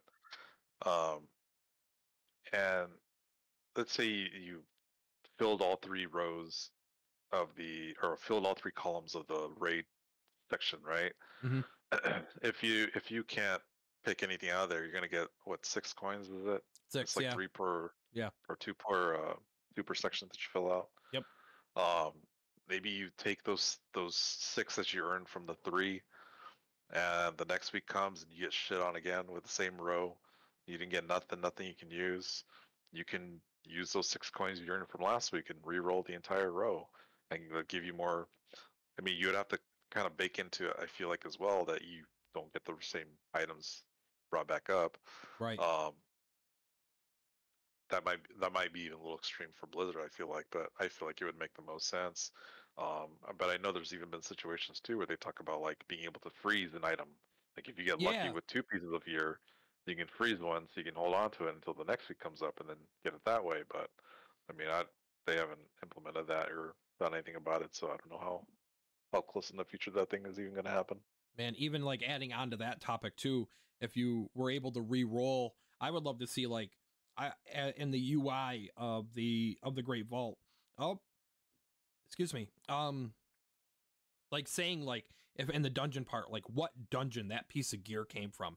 Like so if, like say gloves dropped from Atal Azar for me. I would love to see that these gloves came from Atal. Like that they are, but like for people that don't know, I think that'd be nice. And if you could re-roll like a dungeon's loot, say, you want a specific piece of gear from Siege and you get your tokens of merit and then you can just re-roll that one tab from Siege of Borealis just to try to get another piece of gear from Siege. Kind of Yeah. almost making it like kind of like a cool slot type machine where you're gambling. You're gambling, but it's with the gear and with the tokens of merit. Like it's already a system that's in place, but you can kind of improve it so that you can target those pieces of gear better. And then maybe not. And then if you do it that way, maybe we don't have to bring dinars or bullions or whatever they're called Yeah. into play at all. If you could just re-roll your vaults, like because I definitely liked being able to roll on specific bosses. Like if you want a trinket off of that boss and it was a bonus roll, you could get that trinket off of that boss. You're saving all your rolls for that, or something similar to that. I Right. think. Yeah. Yeah. Yeah.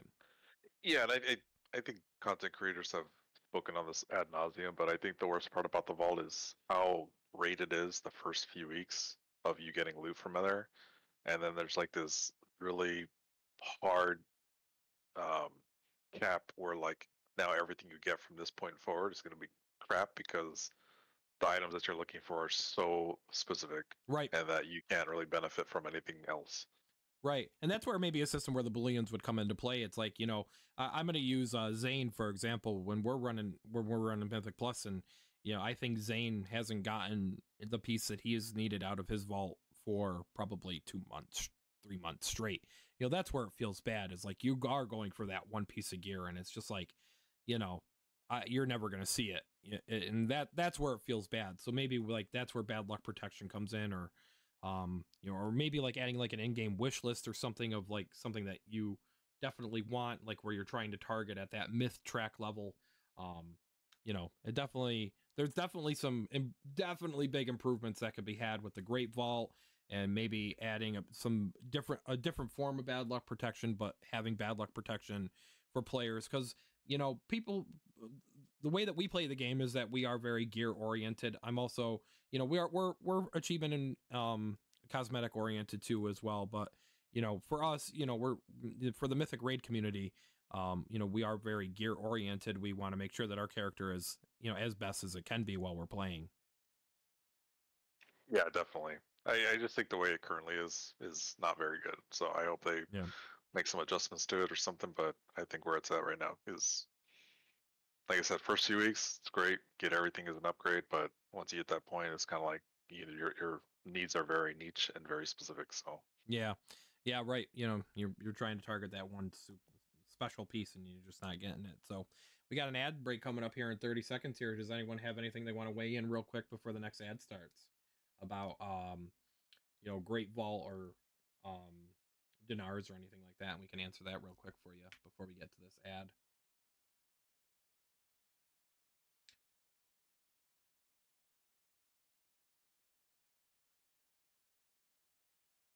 I'm still interested to see how Booleans are going to work in season 4. I know there's some stuff on the PTR right now, but how the acquisition of them are going to be during the raid for season 4 and how quickly we're going to be able to earn them. Yeah, but I think it's silly that they just said kill bosses and you get them. Yep. What? Yeah, that's literally all it said. Kill bosses and get Booleans. You get 1, and then you get 2, and then you get 3. I'm glad they changed it back to once a week though, because that would have been silly. Yeah. To do it every 2 weeks, I think. Yeah. Just get that rotation done. Let people do it for 3 weeks, and then time running's coming out the second week of 10.2.7. So, you're gonna lose most of your people there. So, yep. Yeah, I think it's good. I think it's a good idea that we get that. Do we have we don't have a date for 10.2.7, right? No. Just the patch next week, or not the patch, the season. Season's next week. So it'll be after Mother's Day for me. So that'll be good. So, cray at work soon. For Mother's Day? Yeah, that's our busiest holiday.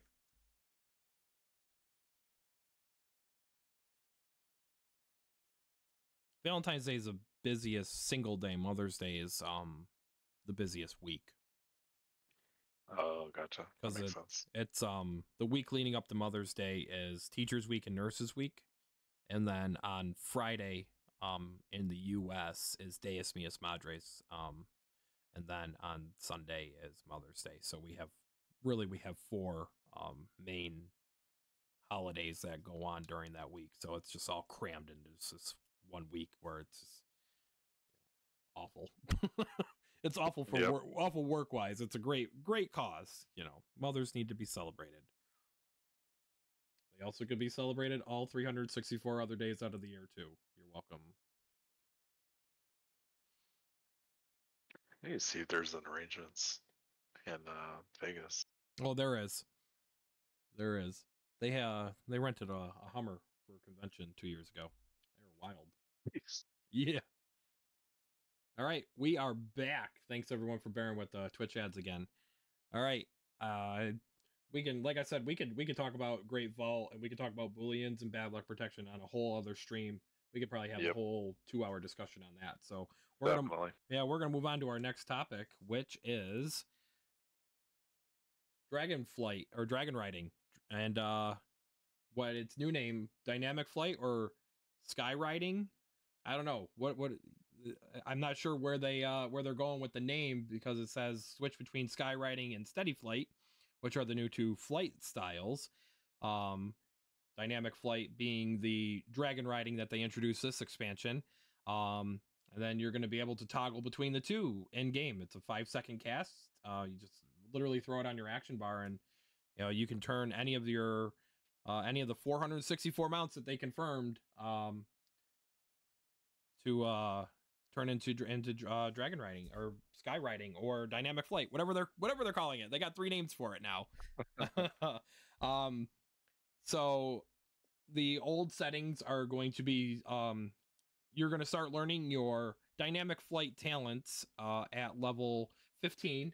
And as you're leveling up through level 70, so through Dragonflight, you're going to gain your um, dynamic flight talent points. They're no longer going to have to go back to the Dragon Isles to get the little dragon icon. Those are just going to be for cosmetic achievement only. They've stated that. So while you're leveling, you're going to get that, and you will be getting dynamic flight very early on. So there's going to be a whole new UI.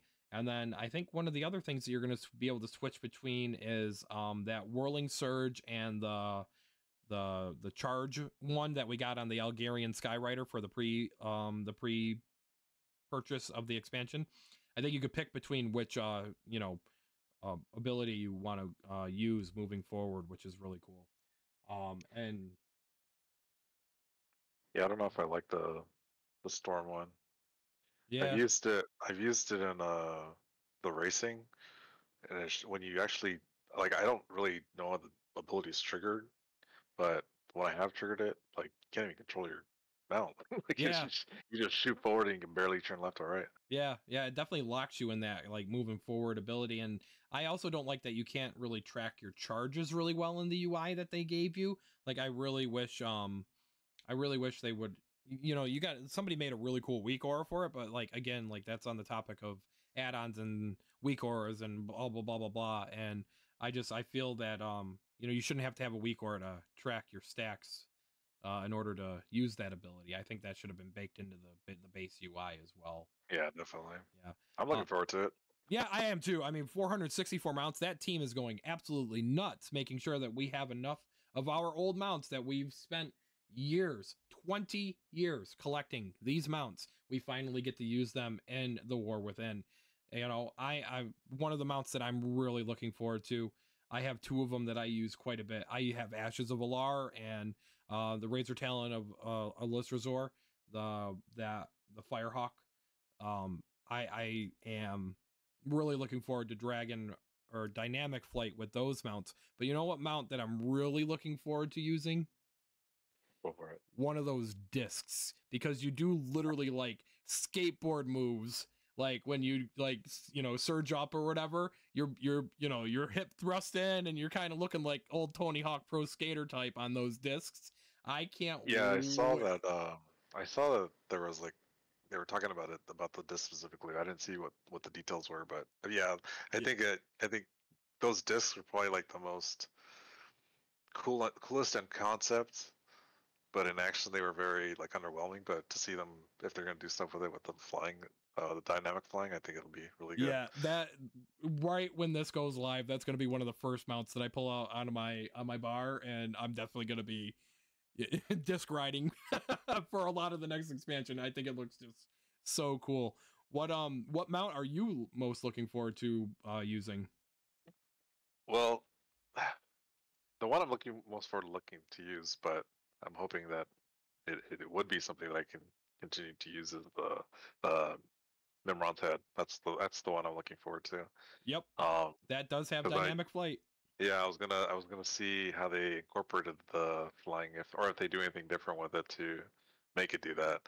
If it's just flying the way that it normally does, but like at faster speeds, then I'll probably switch off of that and maybe even try one of the discs myself. I'm going to tell you, I did watch a few videos on some of the dynamic flight models. All of them got reworked animations. Mimiron's head, the mouth actually like opens and closes while you're flying. Like it is That's the cool. funniest thing in the world. I'm That's definitely awesome. it definitely makes me want to go back and farm like Invincible and Mimiron's head a little bit more, because some of those mounts that they really gave dynamic flight to are they're looking great. Nobble posted an amazing video of he just was on stream and he was just like, here, tell me what mount you want to see, and he just flew around for people on different mounts just to show them what it looks like with the dynamic flight. And I thought that was one of the coolest videos. And yeah, I'm really looking forward to all the dynamic flight. And I'm looking forward to, I mean, 464 mounts, that's a lot of mounts that we're getting right at launch there. I just I just hope they chill out on the fucking trees though, because like you're flying through Yeah. the air and you gotta clip a tree and you're done. Wait for your vigor to come back. I mean, we're going underground, so there's not gonna be any trees, Yeah, right? it'll be rock. Rock. Here's a stalagmite. Fuck Yeah. you, buddy. Yeah, definitely. Yeah. So definitely looking forward to the expansion of dynamic flight and being actually being able to use our mounts that we've been grinding for and paid money for. I mean, there's mounts that people have paid money for that, they couldn't even use. I mean, they could use them, but they weren't dragon riding mounts, dynamic flight mounts. We've spent money on those products, we can't even use them. So, and there's still some that we've spent actual in real life money on at the shop that doesn't have dynamic flight. I know that they're working on it, and I know, close to 500 mounts is really good to start the expansion with. So kudos to them for getting at least this many ready to go for at the beginning of the expansion. Definitely. Yeah. So the next big thing that we're getting with the War Within is we are getting a new allied race. We are getting the Earthen. The Earthen are your older dwarven rock type civilization that pretty much had their memory wiped when the Well of Eternity exploded. And really cool customizations. I'm not going to go into the deep lore of Earthen. I'm going to let people learn that themselves, but we're going to talk more about just like just about the class or the race. I'm sorry, not the class. And what they are. Yeah, we're getting there, Len. We're getting there. Jumping ahead, buddy. So the Earthen are announced as a Horde and Alliance allied race at the beginning of the expansion. I think you have to do a few things in the Isle of Dorn, and then you'll be able to unlock them and be able to play with them. A lot of cool, customizations. They are the number. They have the most customizations launched with an allied race at the beginning of an expansion ever. They have. I feel like they had to with another dwarf thing. Yeah, Had right. to like they had to go crazy with. They had to go crazy. They had to go hard in the paint with it, and this picture here just shows it justice. And I mean, I've always wanted to play a female dwarf that had a beard. I mean, I'm looking forward to that too. Um, get to customize your gems and your all this, and like your literally like even the clips in the hair you get to customize on these guys. It's just, the level of detail is just unreal. And Yeah, definitely. they've also have their racial abilities have been discovered. Now, again, this is alpha, all subject to change, but this is what is being tested right now. One of the biggest ones is the Azerite Surge ability, where we get our first empowered ability that's not on an evoker. How do you feel about that, Axe? I'm really curious how they're going to implement this because, like, for the most part, I feel like abilities that were racial, you would typically, if they weren't utility based, like with when I was playing Shaman and Dragonflight, uh, my racial was binded to my cooldown. So, having it tied to be empowered, like if you could bind it to another ability, like I feel like that's not going to work with that Mm-hmm. specific racial. You're gonna have to kind of um, have it on a separate bind. But if you have to go to your way to push this bind for however long you need to cast, the 2.5 second cast, like you better be doing some giga damage or healing because like if you're sitting on that cast and not being able to use your like class abilities, I feel like it's never gonna get used otherwise. Right. Yeah. Do you see them expanding the empowered mechanic to more classes? Yeah, for sure. I'd be curious to see what direction they go with it though. I mean, because I think if you do empowered stuff like this, the biggest thing you're gonna have to do is make it ranged. Yeah. Because if you have to stand still or be in melee range for these kind of casts to go off, for them to, I feel like it's just gonna be too much downtime not being able to get it off. If somebody just like takes 2 steps and now they're out of range, and it cancels. Yeah. I could see like him going to like maybe like the hunter class or the mage class, the Yeah, shaman, maybe elemental shaman gets a empowered ability. If they're going to expand it um, from the evoker spells, I think yeah. this might be their way of testing it. I was gonna say that I think the biggest thing too is like if you're gonna invest the amount of time I mean, not that it's a lot of time, but if you're gonna invest casting a empower spell, just in general, I feel like you're gonna have to make it a very. It's either gonna have to be a huge or long dot, or it's gonna have to be some crazy sort of burst damage for it to be, for it to feel worth casting. Because like with when I was playing Devoker with the Fire Breath, it was either or. Like if you were in a single target situation, you only did one tick of it, so you could get the dot Yep. on the enemy, and then you just spam it, disintegrate into it while the dot's dealing a lot of damage because it's lasting for so long. Whereas if you wanted AoE, you got to go for the full three, so that way all the dots hit all the targets, and they didn't last as long, but they were hitting a lot harder for them to melt the enemies. Yeah, I So mean, looking at this, it looks like tier 1 it just deals fire damage. Tier 2 heals ally. So I'm gonna guess that it does all three of these if you empower it. So it's gonna deal the damage, and then it's gonna heal allies. And then tier 3 it deals damage additional to the highest health enemy. So a single target ability, a single target ability with a heal in a cone, in a frontal, in a I don't know, and then a single target ability, a heal, and a smart damage ability in an AoE pack, maybe, from what it sounds yeah, like. If so maybe you don't, maybe you only have to empower it to the one in order to do your damage, but it is a 2-minute cooldown. So I mean, I don't know, like that just seems yeah, like very situational. And what's going to be the most effective way to use that, and then is it going to be tuned overpowered to where you see like some people switching to earthen for this ability to kill some yeah. bosses, for some tech that we might not know. So And yeah. like I said, with this one specifically, I think it'll be interesting because if you can't bind it to something, then that means you have to go to your way to cast it.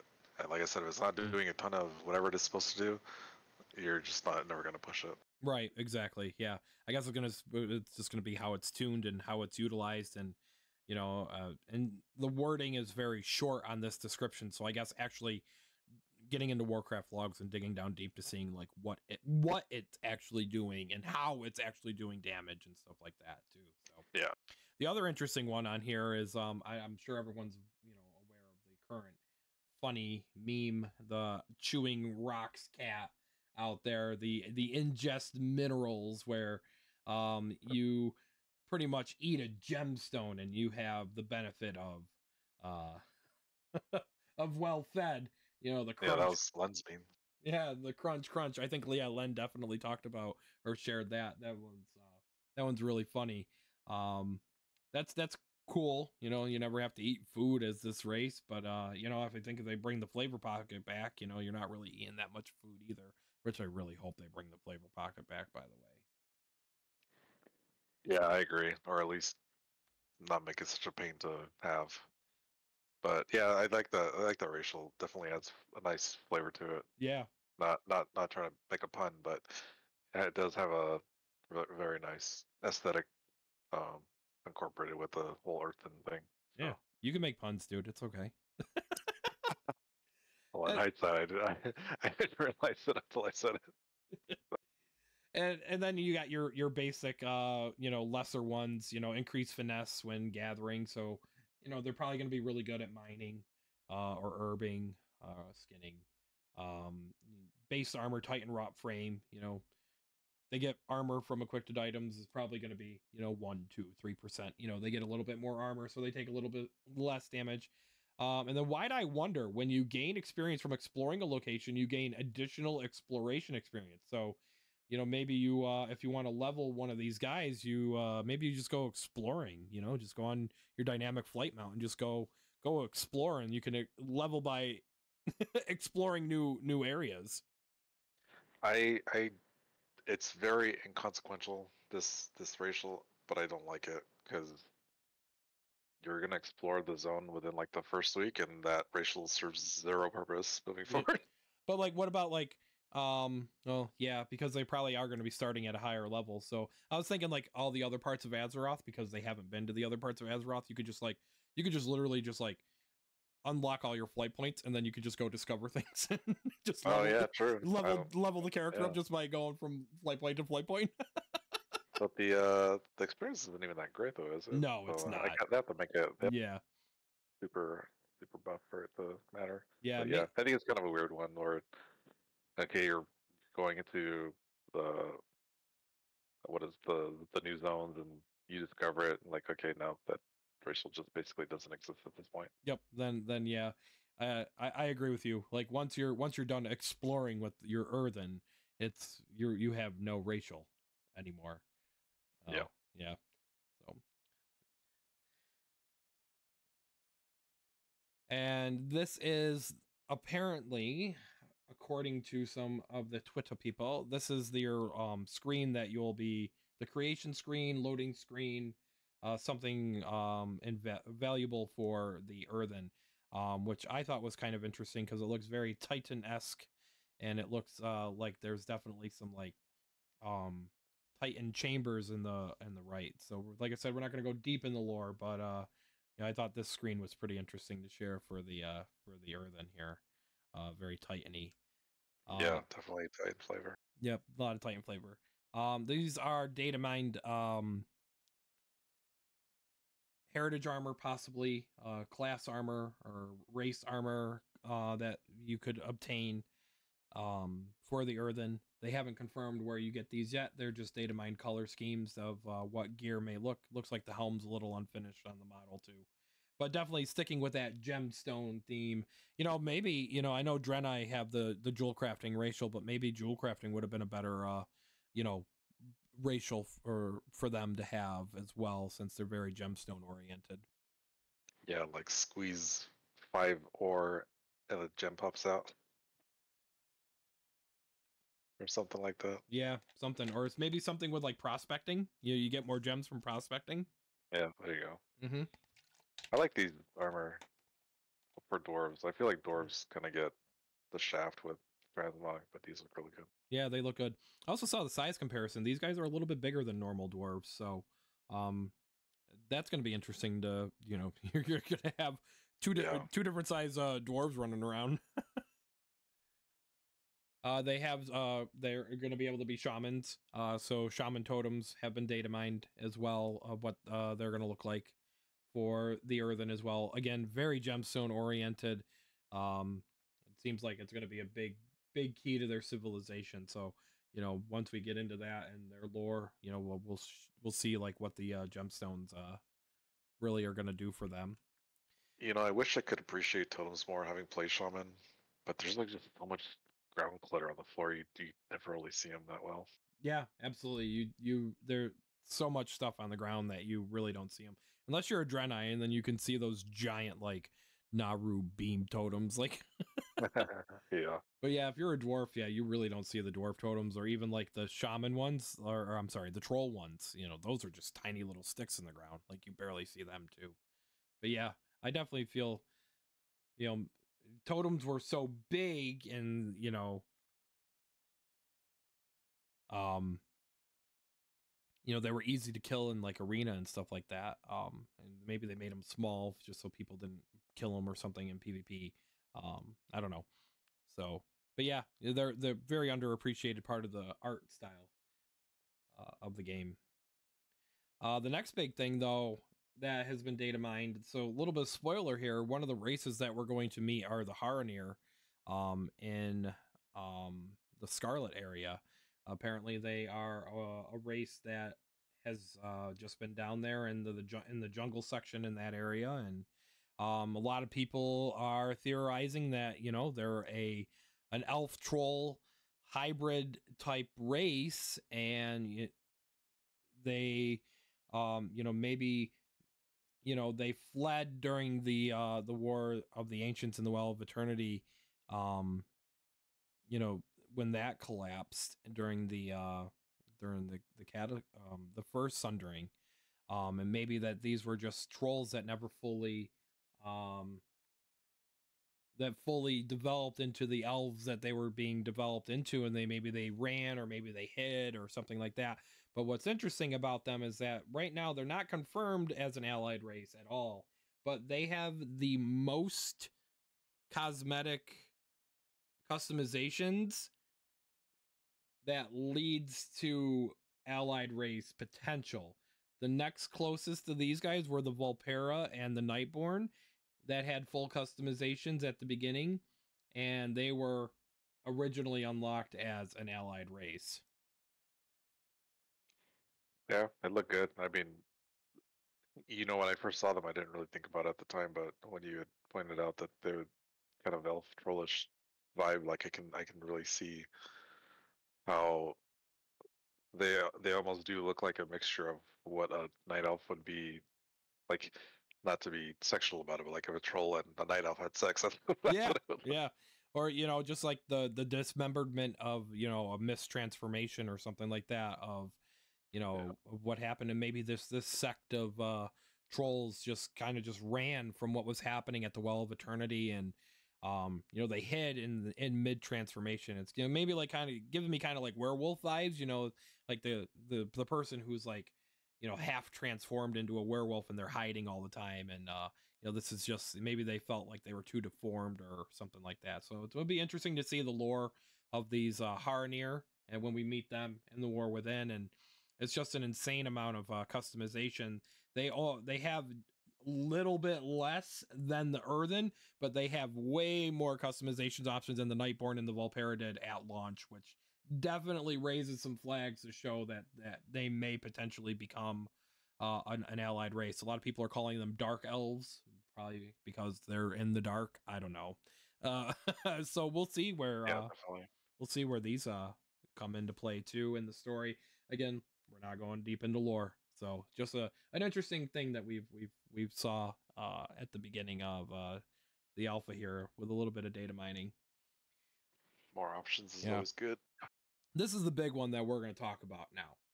Dark troll elves, yeah.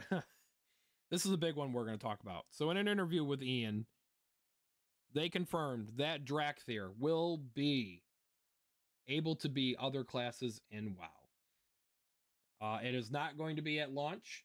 It is going to be probably a half patch or a one of the major 0.1.2 patches, but it will be playable earlier in the expansion than later in the expansion. And one of the biggest things was that you're going to be able to stay in visage form and stay in combat. So you're not going to have to be a dragon, a Drakthir, while you're casting the abilities. So they are still working on the animations for a lot of classes. Um, they're probably definitely not going to be demon hunters, death knights, um, probably not monks either. They might be able to be monks, we're not sure. But they are definitely, as of right now, not being demon hunters and not being death knights, which was confirmed. Um, the art team is definitely working on how to acclimate them into um being other classes. So there's going to probably be a whole acclimation quest line that we'll see them be. We'll probably have to do like an unlock type quest. Um, and they've stated that that's going to work kind of like an allied race. So we'll probably have to, like we said, unlock it. They're very open to suggestions on what they're going to do with the class and what they're going to do, or with the race and what they're going to do with the class. I can see some really disgusting open world PvP with some race class combinations of Drakthir. Can you imagine, Axe, if you're out in war mode and some dude comes up that's a Drakthir mage and he just soars down on you, hits you with his, dragon riding stun or dynamic flight stun, opens up on you with some like disgusting pyroblasts, ability from whatever, Yeah, invises, and then he soars away. yeah, that's pretty wild. I'm really curious too, like how they're gonna implement the racials just in general because uh you know, the Dracthyr themselves have the double jump with the capability to double jump. So whatever classes they're going to allow that the Dracthyr to play, now those classes will have Double jump. double jump, and Yeah. that'll allow them to traverse, you know, higher elevation more easily. Um, so I would be really curious if they allow that to happen. Um, Especially like if in world PvP situation you're playing in your visage form, and you know you think you're fighting in a blood elf or a human or whatever, and you know they just double jump away from you. Like you Yeah. can't keep up with them because they keep, or they jump off the cliff and they're safe because they can float down. Well, you know you can't do anything about it. So I think it's cool. I think I really wish in tandem with allowing you to play in the visage form that you would be able to, that they would allow those bigger models of the tractor to be playable as well. I think they look really really good, but I understand that the whole armor thing is probably not going to make sense with the whole scaling of it, because they would Hmm. have to adjust the scaling of the armor to do that. So the visage form I think has been a highly requested feature for them. So at least Absolutely. I know they're not getting it for as the Evoker, but to get it at least in some manner, I think is a good thing for the game. Yeah, I'm definitely I would probably play, maybe a Dracthyr mage or um a Dracthyr shaman would be cool, I think it's just going to be cool how they acclimate them into being other races. I mean, now that we've introduced ourselves into them, like, how like thematically wise, like how hard could it be to teach a Dracthyr to become a hunter, Like, oh, you tame a pet, Yeah, you shoot a bow, that's got to be pretty easy, there we've done time skips and everything, people can learn. They seem to be an advanced race, so they can learn. I think a Dracthyr mage would be pretty cool too, in visage form, and just playing like yeah, that. I think that's really unique too. Yeah, I'm looking yeah. forward to the different combinations coming out, and what people are gonna how they're gonna make them, and the customizations that they're gonna do with them. With the big old dragon tank leading the charge. Yeah, a dragon warrior, that'd be cool. Yep. Yeah, with a shield. Oh, that'd be super dope. And then it just flies away. Soar Exactly. with this giant bulwark of Azzinoth and I don't know, some Thunder Fury, and you got this little visage form Dracthyr, and then he just transforms into a dragon and just flies away after he thunderclaps you and storm bolts you to death. You know what's funny is when they made Soar be, like dragon flying in the last patch, I they had released that Murloc toy simultaneously, and if you click that Murloc toy and try to soar as a dragon, you will fly around as a Murloc. Oh It's the my god, most hilarious thing ever. that is fantastic. That is Yeah. fantastic. That's a fun toy. I know a lot of people were using it on our Tindril kill Yep. just to kind of break the monotony of that fight. So Yep. yeah, I'm definitely looking forward to seeing a lot of combinations with this. I think I think World PvP, it's going to have some crazy implications with Soar, especially with being able to switch back and forth to dynamic flight and regular steady flight, is whatever they're calling it. Um, just get out of combat. Like, can you just imagine a hunter just fly down, feign death, camo, soar away after he sends like 40 pets at you? Yeah, yeah. I think too, like my biggest issue having played Evoker just in general was always like you can't mod your stuff because Yeah, you're a dragon.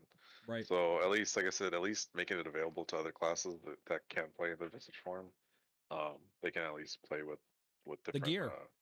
the gear. Yeah, Yeah, exactly. the transmog, especially with all the changes to transmog that we talked about earlier too. I think it's definitely going to be a really good um addition to the War Within, and I think you're going to see a lot more Dracthyr running around with that change. I think you're going to see a ton of them being made. They're going to have to open up more alt slots too. If they're going to do that. Well, servers are I kind of think they are. yeah, I think they are because of the MOP remix. yeah. And with servers going away too, I guess it doesn't really matter what level or what server you're on. So you can have multiple tunes on all these other servers, and they're still part of your warband. So that makes it easy too. So definitely makes it easy. So we're gonna briefly touch on this because we got our ad break coming up here. so we're not getting more. They went back on alt slots for remix, so we're not getting more. Oh, boo. Boo, boo, boo. Really hot topic right now. I'm gonna go really quick on this because, you know, some people are really upset about this. 180 US dollars for a collector's edition because they are including the statue, the Storm Rider statue, in the collector's edition thing. So you get your epic edition, um, you get your art book, you get a pin, but you are also getting this statue for $180. Like I'm used to collector's editions being maybe 100, 120. And that's what I had budgeted for the collector's edition. Now it's like 180 US dollars for a statue too. Where am I going to put that statue? It's a little much. It's a little much. But statue, right? I know it's a bit much.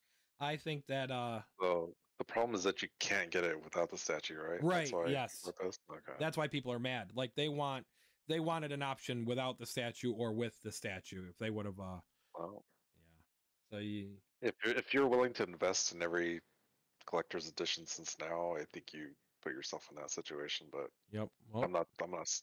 I can understand the frustration. yep. If you can't get it without, then it is Yeah. what it is. Would have been nice without. So, I'm in that category of I would have liked it without. So, but I guess I'm getting a statue. It's gonna go behind me. I guess I'm gonna add to the Azeroth statue esque background. There you go. So we're gonna You're getting an ad, right? You're getting an ad right now, and then we're gonna finish up stream here. So if you guys got some questions or anything, send them in chat, and then we will answer them for probably about 5 minutes, and then we're gonna be wrapping everything up. So for everyone that's subscribed, again, thank you guys for subscribing. You guys get ad-free viewing, Twitch Turbo ad-free viewing. Really appreciate that. Will I be your daddy? I have the heart.